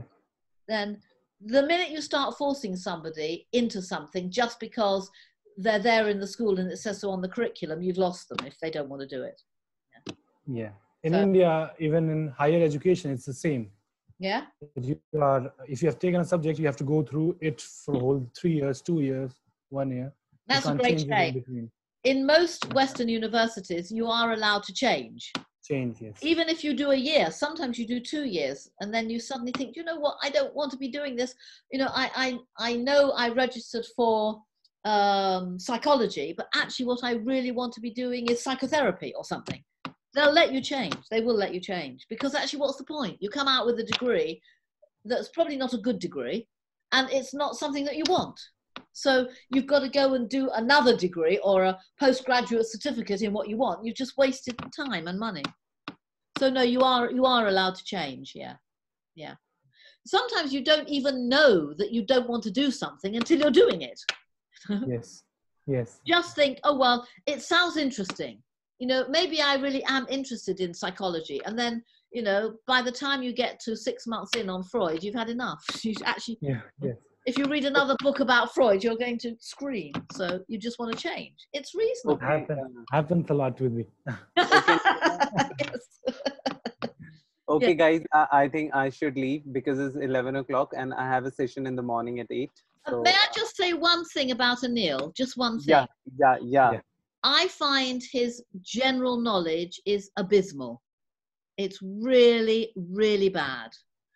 For example, I mean, I know everything is in context, but these are young leaders of the future. And as such, my feeling is they should also have a general knowledge of the world and what's gone in it, and not just of Janwar and Madhya Pradesh and what's happening in Pana. They don't even necessarily know what's going on politically in India. That's with everyone in Janwar. I think it's a real problem. And I think it was just last week. Inevitably, in my lessons, we usually do something that gets us into a general discussion that's wider than just the lesson. And somehow, I know what it was. It was to do with twins for some reason. Don't ask me why. And I was talking about the fact that twins appear in lots of myths. We were talking about myths and legends because he didn't know what a myth was and what a legend was. And then we went on, and in myths and legends, we'd been reading an extract from a myth and a legend about wolves. And it talked about Mowgli. That's what it was about. And, you know, the legends there are many legends around the world where children are brought up by animals of all different types. And I was saying, for example, the founding of Rome is built on the myth of Romulus and Remus. Well, I didn't expect him to know necessarily Romulus and Remus, but I did expect him to know where Rome was. He had no idea. He'd never heard of Rome. No, never. Yeah. So I said to him, well, can you name me any other countries? And he did name a few, but some he named cities, not countries. Country. And then I said to him, have you heard of a country called Italy? And he said, oh, I think I might possibly have done. Maybe just because of that, like his Asha and Arun been to certain countries, so might be he heard from there and from the Urlik maybe like. So I said to him, what did you learn in geography at school? And he said, oh, I learned about the Himalayas. Okay, great, good. I learned about the Himalayas as well, but I also learned that Rome is the capital of Italy. Anyway, I'm just saying, if in your lessons with him, you have an opportunity for a discussion that will just be a little bit wider, you know. Yeah. Yes. I think that's the thing. I've also told him that he should read a paper. They do get the paper. Newspaper. They have to go to Pana and they get the papers from Pana. I don't think every day, but certainly a couple of times a week. And I said to him, you must read a newspaper. You must know what's going on in your own country. Now he's not in the Janwa village, and not even in the Panna. I shifted him to a Urlik's tree house. So now he's in, okay. So now he's in Mandla. So maybe he can get the newspaper on the daily basis. Okay, so okay. I will arrange a newspaper for him. Is the tree house in that sort of hotel complex thing?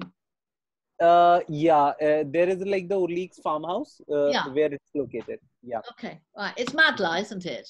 Yeah, in Mandla. Overlooking the river. Yeah, the Ken River. Yeah. Near the wildlife park. Yeah.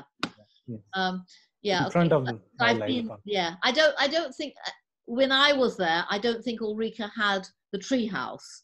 She was in a hotel. Yeah. Yeah, but she was in. She had cottage. A cottage thingy in the hotel area, but we went to the park and we went to Ken River and you could see Ken River anyway. So he's there on his own. Yeah. What is he doing there? Just studying, or why is he there? Because he's not able to study at home, like a lot of disturbance. So we plan to shift him Monday to Friday in the tree house. And Saturday, Sunday, over the weekend, he will come back to his home. Okay. So this is because they can't go back to Prakriti yet? Yes. Not really. If I may. You're back. Okay, yeah. No, because Prakriti is not running physically. It's running virtually. Right. Yeah. Okay. So there is nobody at the Prakriti, and we don't want him to bring here as of now. The situation is not very good here. No, I heard. Yeah. Every weekend there is a lockdown here. Oh, every weekend? Every weekend. They think, every week. I was going to say, they think the virus only comes at the weekend. Hello, it's weekend. And the virus. So the government think that like people like start coming out on the weekends for enjoying their weekends. So they stop they put So that will be interesting to see how he does that. Is he on his own like this for the first time? Really on his own? No, I think actually no, because he's been here. He used to live right next to Prakriti, and he stayed there alone for about a month. Was it a month? Okay. Maybe 2 months, I guess. Oh, okay. Yeah, no, that's fine then. So he's used to that. And does he have to feed himself, or does he have to go shopping, or how is his food arranged? He's a good cook. So we used to provide. School is used to provide him a morning breakfast and lunch. Dinner he prepared himself. Okay, perfect. Okay, so he's all set up there. Good. So we should see some amazing work coming out of him. Okay, perfect. Okay. Vinny, did you have anything else you wanted to ask? And is that clear and has it been helpful? I just want to ask one thing only, which is like confusing me as of now. Suppose if my learning outcome is to make him understand certain topic, so how I design my assessment? Yeah. Yeah, that's the only question I needed. Suppose I'm teaching him a simple machinery, Yes, and well, how to operate it. yeah, yeah. So what is like the assessment criteria? I just want to understand the assessment criteria only. What should my assessment criteria, and what is like the Your parameters? assessment criteria should be things which, when he does them, show you that he has learnt what you wanted him to learn. Okay. So if you Okay. want him to know how to operate a piece of machinery, you teach him how to operate that machinery, and then your assessment is either for him to describe in great detail how he operates that machinery, or to show you practically, you know, by having that piece of machinery there and you watching while he does a task that you've set for him with the machinery. Okay. Okay. Yeah. So the assessment criteria proves the learning objective. Okay. Okay. Does that make sense? Yes. Yes. Are you sure? Yes. Okay. Yes. Okay. Yeah. Good, good, good. Okay. If you want to put your assessment criteria into your document, I will then have and send it over to me again, or Yeah, I will I'll then do that. have a look at the criteria for you. Yeah, I'll do that. I'll do that. Okay. Thank you so much, everyone, for joining this session. No, wait. Yeah. Yeah, So Sushil, I will stay. We can stay. Yeah, Nicola and you okay. will stay. I just need to take a leave because I have a morning session at 8. I mean, So I'm hosting the meeting, so I can end it for everybody. If Vineet goes, we won't lose you. Yes. Good. Thank So you I so hope much. it was useful for you, Vineet, and thank you for your time. Yeah, thank you, Nicola. Thank you, Thank you. Thank you, Abhishek. Thank you. Abhishek, is it helpful for you, and do you have any questions? No, I don't have any questions, and it was very helpful for me actually. Okay. Also, the assessment, evaluation, and feedback, and also how to make the student interested. Okay. In to get in the hook. The one last bit of feedback that I didn't give is the other way round. That's the feedback from the student. You can also give the student feedback. Yes. Yeah. And you can say the same sorts of things. You know, I found it very difficult when every week you were late by 10 minutes, because actually I have a program of other students I have to teach. And if you are late 10 minutes, it means I'm late for my next lesson and so on. I found it very irritating that most weeks when you came to the lesson, you hadn't done the homework. So actually it's difficult for me then to build your next lesson, because I don't really know if you've understood last week's lesson and so on, you know.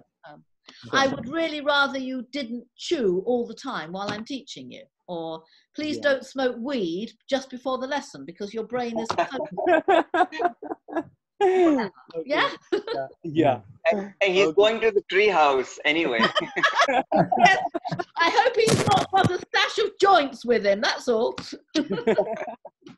I mean, okay, 1 or 2 when you're meditating, maybe, but when you're I think you should go with him to supervise. Yeah, Bhaiya, sure, I'll do that. Thank you so much. Okay, all the best to you. Hope to see you again maybe one day. Okay. Bye, guys. Bye. Good night. Good night. Right, Sushil, I know it's very late. How can I help you?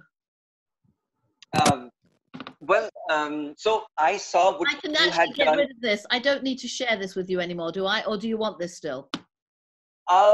Actually, I saw that earlier, and my question was in English. How would Ulrich wants it in a certain way? She wants it.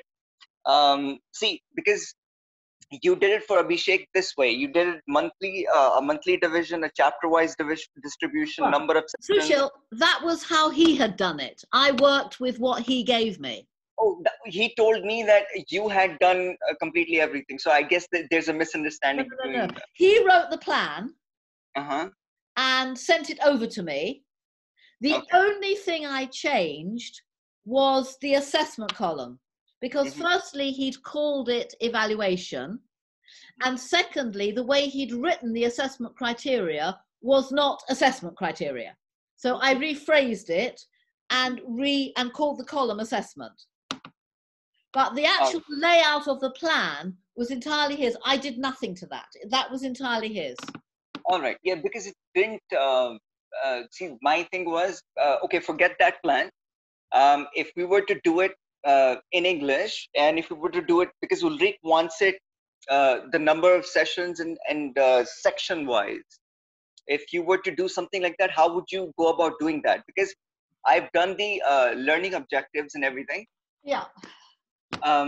Many times, so I know what to put in there. But I think you have something for me. Yeah, I just had a thought that I could show you something. I mean, in England, we have templates for planning.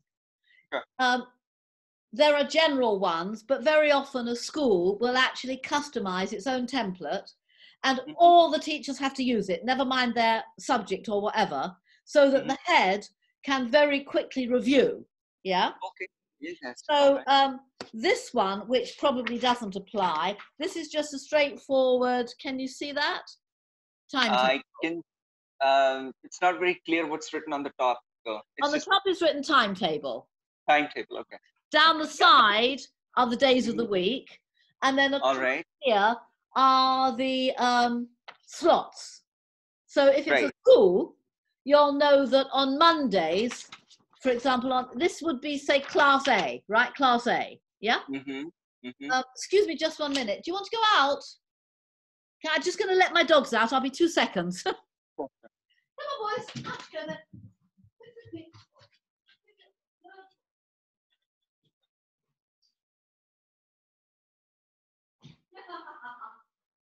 They wanted to try and catch a pigeon that had landed in the yard. Oh, I hope the pigeon flew away. It did.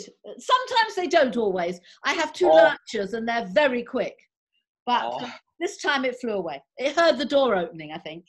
Yeah. So if this is Class B, then here's the timetable for English. Here are the days of the week. And then on Monday, they've got literature at 11 o'clock. On Tuesday, they've got language at 9 o'clock. On Wednesday, they've got poetry and so on. Yeah, it's just a timetable. So that doesn't apply particularly. But then we have, that's the one I want. Here we go. This could apply actually, but you'd need different headings. So this is an overview sheet. Okay. And for you, what you could do is you could have, it's like, do you know what a mind map is? Absolutely. I'm studying them right now. Yeah. Okay. So you could do your plan of your course for you, maybe also to share with the student. You could do it as a mind map. So in the middle is your course title. And then each of your main spokes off your central wheel is one of your topics. And then your sub spokes coming off your main spoke are the differentiated aspects of each topic. Yeah? And you can create that and share it with Anil at that point and say to him, this is the course I'm planning for you. This is the course topic. This is the overall. It's a course on computers, understanding computers. Here are the spokes. So software, hardware, documentation, spreadsheet, etc. round the wheel. And these are the differentiated topics. So, you know, cells, formats, you know, whatever. That's a very good idea, actually. If you make a mind map, mind maps they're amazing, actually. So they're very clear. That's basically what this is. It's just laid out in a different way. But that's a mind map. Right. So share it with Anil at that stage and ask him, is there anything here on this mind map that you already absolutely know? Is there anything that is not on this mind map that I have missed off that you want to know? And that establishes right at the beginning that you are both, another English expression, singing off the same hymn sheet. Do you know that one? Yes, I do. Yeah. So that's what you need to establish. you both want to be on the same page at the beginning. Yeah. Right. If he looks at it and says, I'm not interested in any of this, I don't want to know any of this, I know it all, then you have a discussion with him. Yeah. Then you actually sit down, proverbially, virtually, with a cup of tea each, and you actually have a discussion. Okay, Anil, why do you think you don't need to know anything about computers? Because actually, your entire world is going to be computer driven. Sorry, but that's the truth of it. So let's have this discussion. And you will find out, what he's interested in, why, where, and then you can go back and redesign your mind map around the knowledge that he actually wants to have, plus adding in a few things that he needs. Yeah. So that's a good place to start. Then, where have I got my, here we go. Right, then we then do this. Now, this is a long-term plan. Planning. Yeah. So this is the formal long-term planning sheet for your whole course. So that will give you your course topic, your overall course name, your course name, then your topics. So each topic, each month, you've got 3 or 4 topics, but each month has an overall topic, doesn't it? Yeah. So down the side here, you will have month topic. Oh, I think I should tell you a little bit about what I'm supposed to do with him, what I do with him actually. Yeah. Because Ulrich has, after the classes in Prakriti, we used to give emphasis on all 4 components of the language: reading, writing, listening, everything. So we used to work on the language holistically. But here Ulrich wants me to place emphasis more on the speaking part of it. Right. But of course, that doesn't work without the other 3. So we do the other 3 as well, but we focus a little more on the speaking. So I have him in the evenings whenever he's in the mood. He calls me up in the evenings and we have a conversation, because in Janbar, with the exception of Asha, Arun, and Ajit, nobody speaks he does English. not have. He doesn't have anybody to speak with, right? Yeah. So that's a problem. That's a problem. So that's why it's kind of like I want him to call every day, but sometimes he genuinely gets busy and sometimes he's just not into it. Have you suggested to him that he joins online student language discussion groups? Because they're going all the time. No, I haven't suggested it, but that's a good idea though. Yeah. I mean, for example, Babbel, which is an online language learning course, which that's Babble. Yes, I think it is.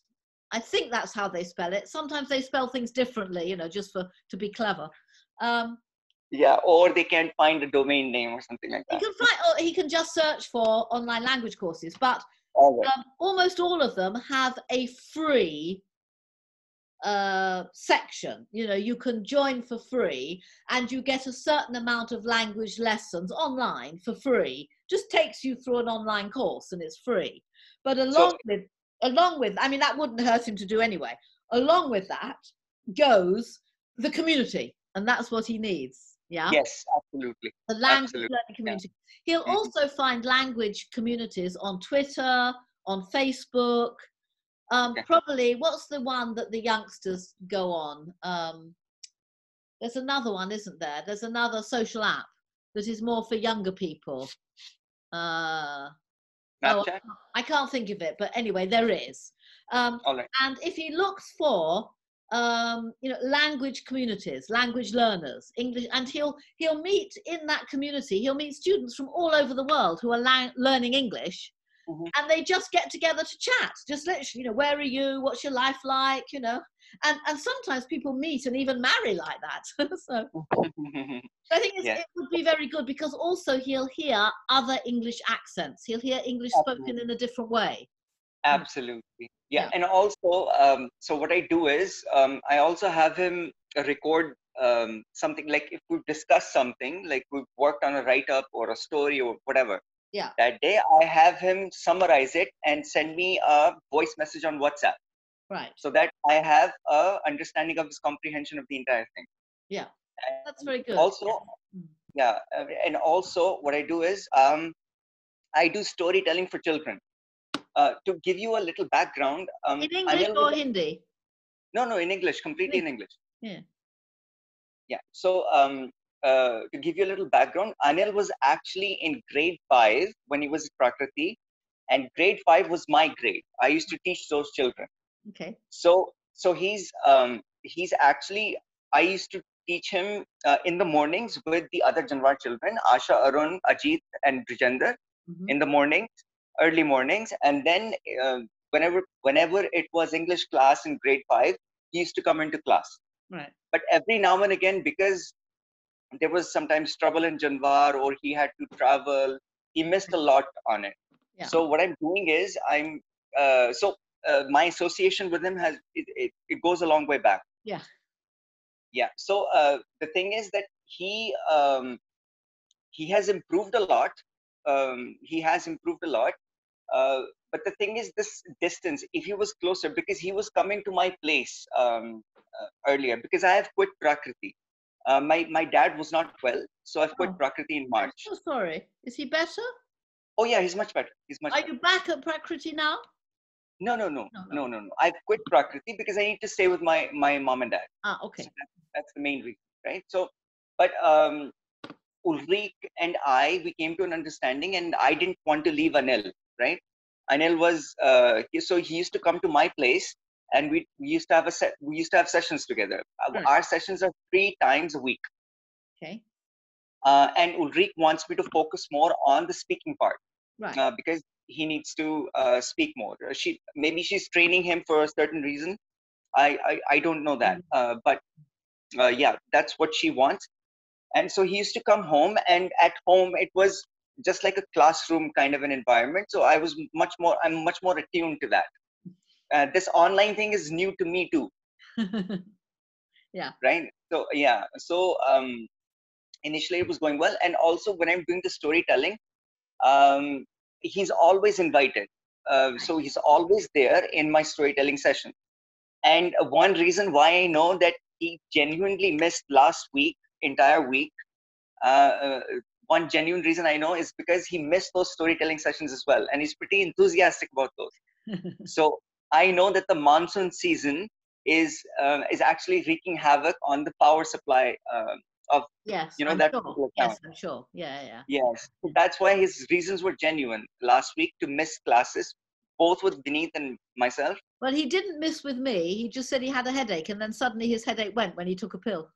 But I believe it was just you take it on Sundays, right? Yeah, Sunday morning. Well, morning my time. It's 9:30, 10:30, 11:30, 12:30, 1:30. It's about 2 o'clock in the afternoon, your time. Yeah. So I think we're 4.5 hours apart, right? Yeah. If I'm not mistaken. Well, when we're on summertime, when here we're on summertime, we're 4.5 hours apart. When we're on winter time, it's 5 hours. Oh, so England has daylight saving then? Yeah, it does. Yeah. Yeah. So that's the thing that I do with him, and we've included another component. Ulrich wants me to work on stories with him. Writing So them. yes. Because one of the things I used to do with him was I used to ask him what he did like in the past week or the weekend, and write it up. Yeah. So that the written part, I could see it, I could like just take a look at it, and I could tell him. Right. Or just right now what I do is I leave comments on the side. You know how you leave comments on a Google Doc, and then he tries to understand why I've left that comment. And it's probably like for instance, if it's a punctuation error, then I leave a comment. It's not like a direct comment that it's a punctuation thing, it's an indirect comment. He needs to figure out by himself what went wrong there, because that thing has already been reviewed.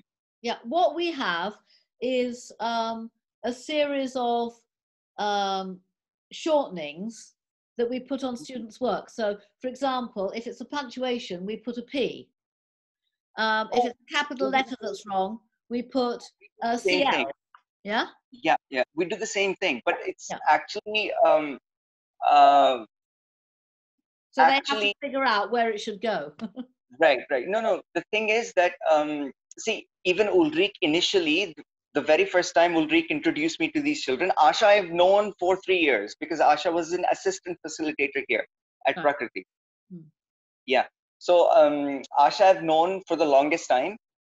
But when these kids, all 3 or 4 of these gentlemen, when they came to Prakriti, they had a serious problem with, the smallest of things, with punctuation, with capitalization, Yeah. everything. I mean, they just kept on repeating those mistakes. Yes.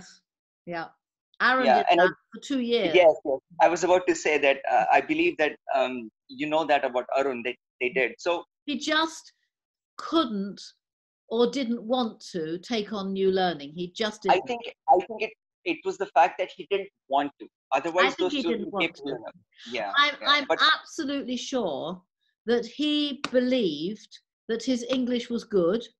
People understood him when he spoke, and even when he wrote, people could read and understand what he'd written. So oh, why did he need any more?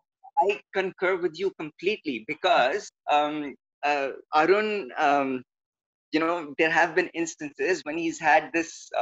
He's a teenager, so he's had this thing about him that he knows. I mean, despite the fact you told him that no, that's not correct, but he would nod his head, but he would say the same thing again. Yeah, exactly. Yeah. A little bit cocky, if I may say that.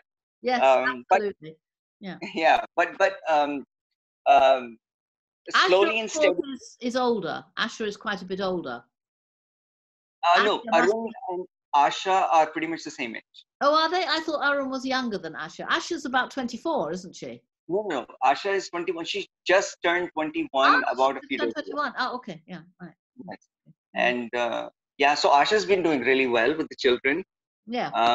Oh yeah, and while you were talking to Vineet and about the whole the kid situation in Janwar, so they have come up with a brilliant solution to this. Oh, what have they come up with? Actually, they started doing the classes at night, Right. and that allows the children to come to the Villa Janwar at night But are because the children capable? I mean, some of them are quite young. They must be exhausted. They've been out in the fields all day. oh yeah, and just to emphasize on your point, Arun, Arun is unabashed and everything. He puts it on Facebook while a child is sleeping or just about to fall asleep. Puts it on Facebook. He does that kind of thing. Yeah, but that's the solution that they came out with. That at night the children would be free and the parents would not need them, and so that's the solution for right now that they came out with. And I think for right now it works. It works if the children are in any way capable of Yeah. learning anything Absolutely. after a very long physical day outside Absolutely. in the heat. Absolutely. Yeah. I mean, yes, of course, it's one obvious way, but I would have to question the quality, the value of the learning that they will get at that time.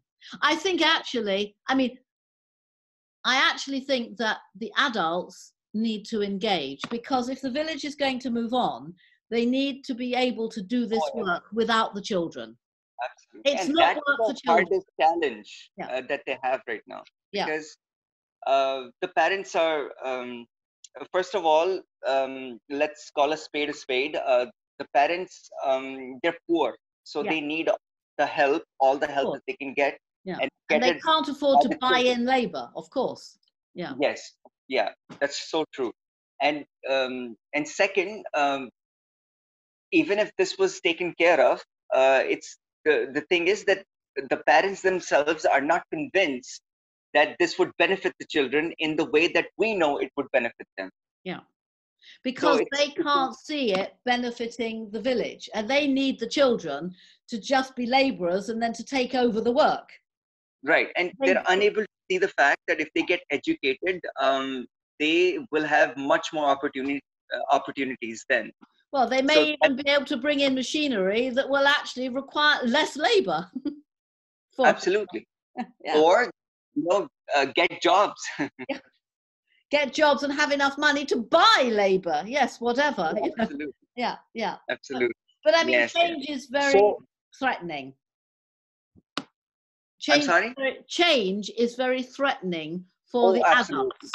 Yeah. Absolutely. Absolutely. It is to us too. It's for me. It's also not that easy. I've spent my All right. life having to change, so I've got used to it. Every time I think I'm settled and doing something, I have to change it all. Bang! There's a change. It's just been the story of my life. So I've got used to change. I think you've kind of inspired me to say something here. I think change is inevitable. So I think It is. you better get used to it. Change is inevitable, yes. Yeah. Yeah. And, you know, it's like now, things will not be how they were. Yeah. After this pandemic, you know, things will have changed. Some things will never go back to how they were. Never. You know, it's how things move on. That's how things move on. That's called progress. But Yes. True. that's where we are. And Do you want we to need to finish keep off on progress. this planning? Yes, please. So, What I was suggesting was, you've got your mind map and you've done that. Then once you and Anil, or your students, whoever, in this case Anil, are happy with that, you then transfer it to a long-term plan. The long-term plan has got your course title, and then it's got each topic that you're going to cover, and it's got a brief details, just bullet points of what is going to be in each topic, and then the dates. So the course title would be English. That's it, right? The course title would be English. Well, if you're covering everything, yes, but you might want it to be English story writing, for example. Okay. If you're going to do a course that is, I mean, if you're going to do just English, then obviously your topics will probably be more. Story writing, the reading comprehension, all. You'll have your 4 topics will be listening, speaking, reading, writing. And story writing. Yeah, well, that comes in writing. Listening, speaking, reading, writing. And then under writing, you'll have story writing, letter writing, poetry, whatever you want to cover with him, you know. Applications, writing for funding writing, you know, whatever. All the writing that you think he needs to cover. So this is just, this is the general long-term plan. English, reading, writing, speaking, listening. Under reading, newspaper, novels, poetry, history books, whatever you want him to cover. Under writing, story writing, letter writing, formal applications, you know, like passport applications, whatever. Listening, listening to podcasts. Listening to English similar to the online the babble you were describing, something like that. Well, that's speaking, really. Oh yeah. Right. But listening is podcasts, or audio books. There are millions of them out there. Listening to the news in English, BBC World Service. Yeah. I mean, there's many listening activities that he can do. Then speaking, obviously speaking, holding conversations with you, speaking with me even, you can put that down because he talks with me once a week. And then, online communities, English communities, maybe once every month, he could have an online conversation with Ulrika, telling her what he's learned that month, you know, whatever. So that could act as an evaluation. Yeah. And then you've got the dates when each of these topics are going to be covered. And then you've got your assessment for the overall topics. Yeah. And then you move on to your short-term plan. Now, your short-term plan, you have one of these for each topic. right? So this is your short-term plan. And in here, you've got letter writing. Just Okay. that. So, Yeah. so short term, we're talking just about writing then here. This Just is writing. just about the individual subjects you're going to cover. Right. Yeah? So this is letter writing. In letter writing, this is going to be formal letter writing, informal letter writing, maybe applications can come in here as well, for example. Yes, yes. And then you're going to have your assessment criteria, your learning objectives, formal letter writing, to understand how to lay out a formal letter. Yeah. The language that should be used in a formal letter, how to open it and close it, because in formal letter writing, there's a very specific way you open and close the letter. And then your assessment criteria for those learning objectives. Yeah. And then your next one might be informal letter. That can also include email, texting, completely different styles of language use, you know. Yes. LOL, you're not going to write love you lots or laugh out loud or whatever. You're just going to put LOL or LYL if it's love you lots or whatever. You know, these are completely different. Again, Twitter, completely different way. You have to write something, you know, you've got to tell your whole story in about 7 words, you know, whatever, on Twitter. Yeah.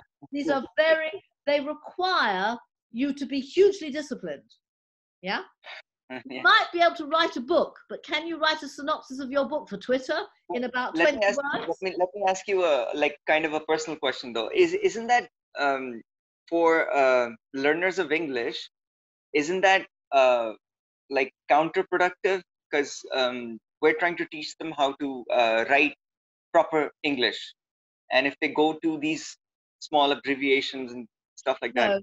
No, it's not, because as far as they are going to use English. The only reason you learn a language is to use it, unless you're learning classical Greek or Latin for studying, you know.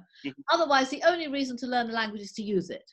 They are going to be using Facebook, Twitter, texting, Facebook Messenger, WhatsApp. They're going to be using these things far more than they're actually going to be having a conversation with someone in their very best English.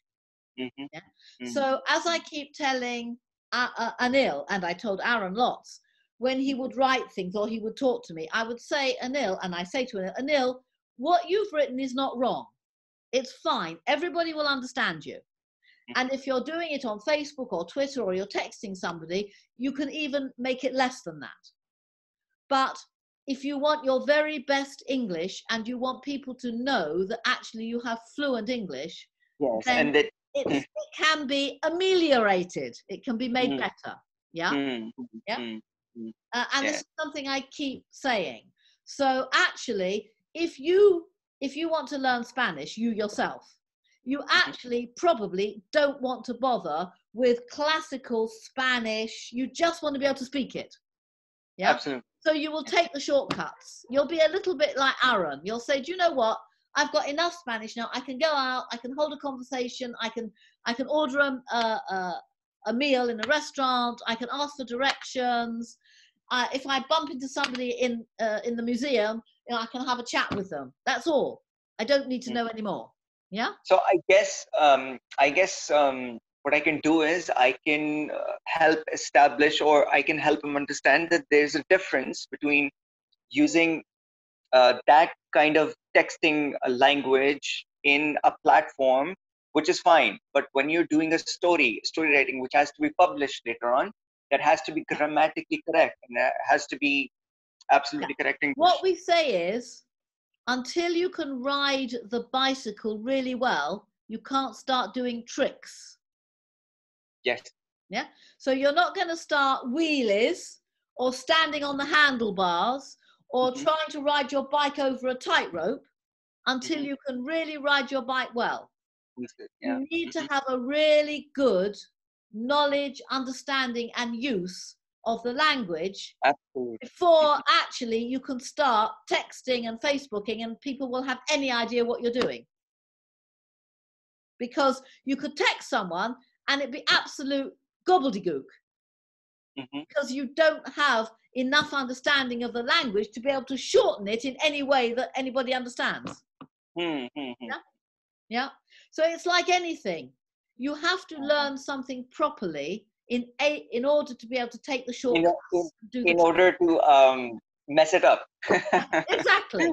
Yeah, that's right. I mean, you know, when you read poetry or when you read books, you know, I said to Anil the other day, I said, Anil, one word is not a sentence. He said, oh.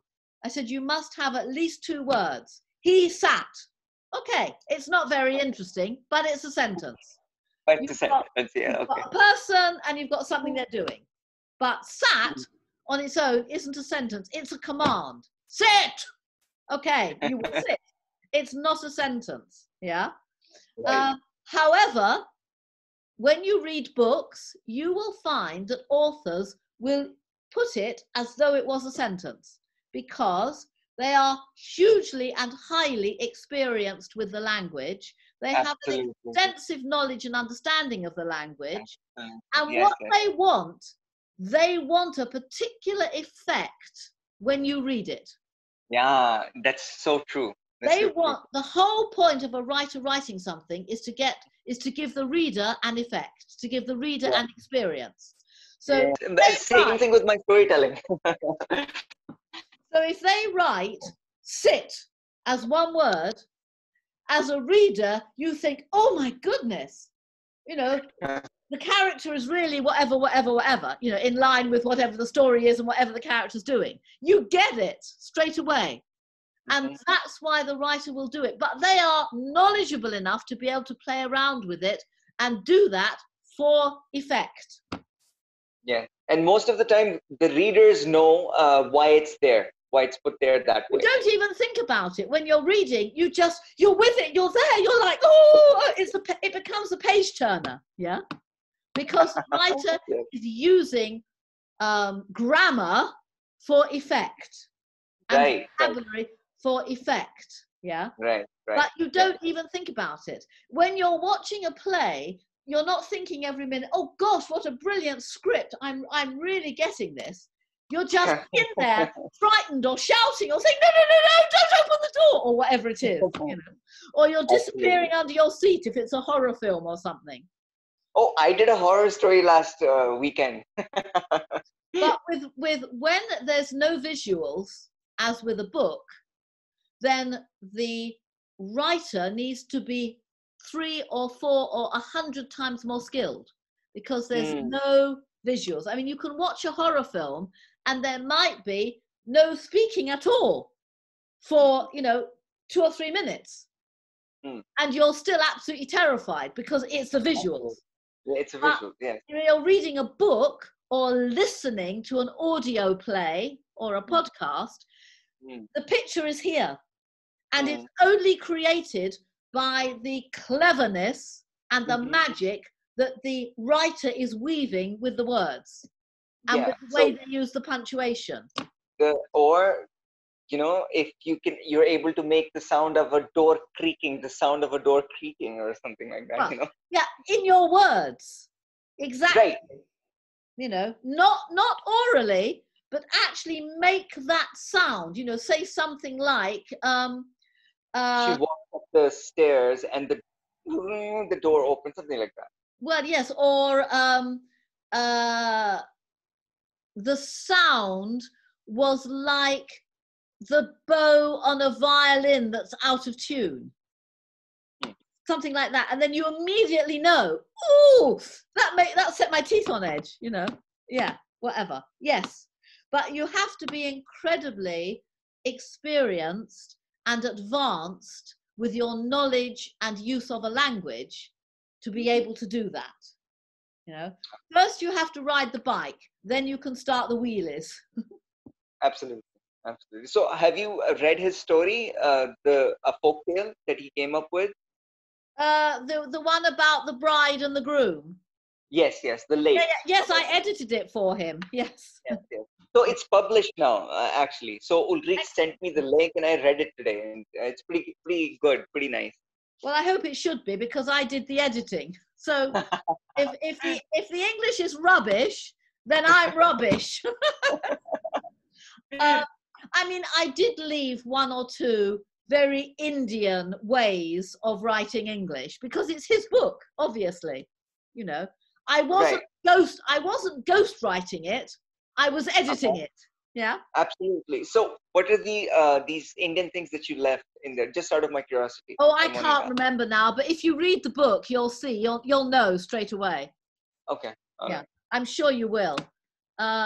Because there are some things that are a very Indian way of expressing things, or just an Indian way of composing a sentence, which actually a native English person would never do. But it's his book, and he's Indian. So, you know, as I say, that's the difference. If you ghostwrite it, then somebody tells you what they want to write, what they want written, and you write it down, but it's you writing it. If you edit it, you're editing what somebody has written, and it has to stay as them, because it's them who's written it. So, yeah. So, I you know, stuff like that, I just left, because it's the same with Ulrika. I've just edited a book that Ulrika's written. And, you know, I made, because obviously her English isn't native English, she's German, you know. And sometimes she pretty writes. good with the language, though. With Sorry? English. She's pretty good with the English, though. Yeah, it's pretty good. It's near native, but she makes some errors. And some of them are errors that Germans using English make. And so if you just read it and you didn't know she was German, you would know by the way she writes her sentence, because in German, verbs come in a different place in the sentence. Right, So, I heard that. Yeah. And sometimes you can just see that. So I did edit those out, because I knew she wanted it done as, you know, really good English. Okay. But at the end of the book, there's a whole section that is a dialogue with somebody else. All right.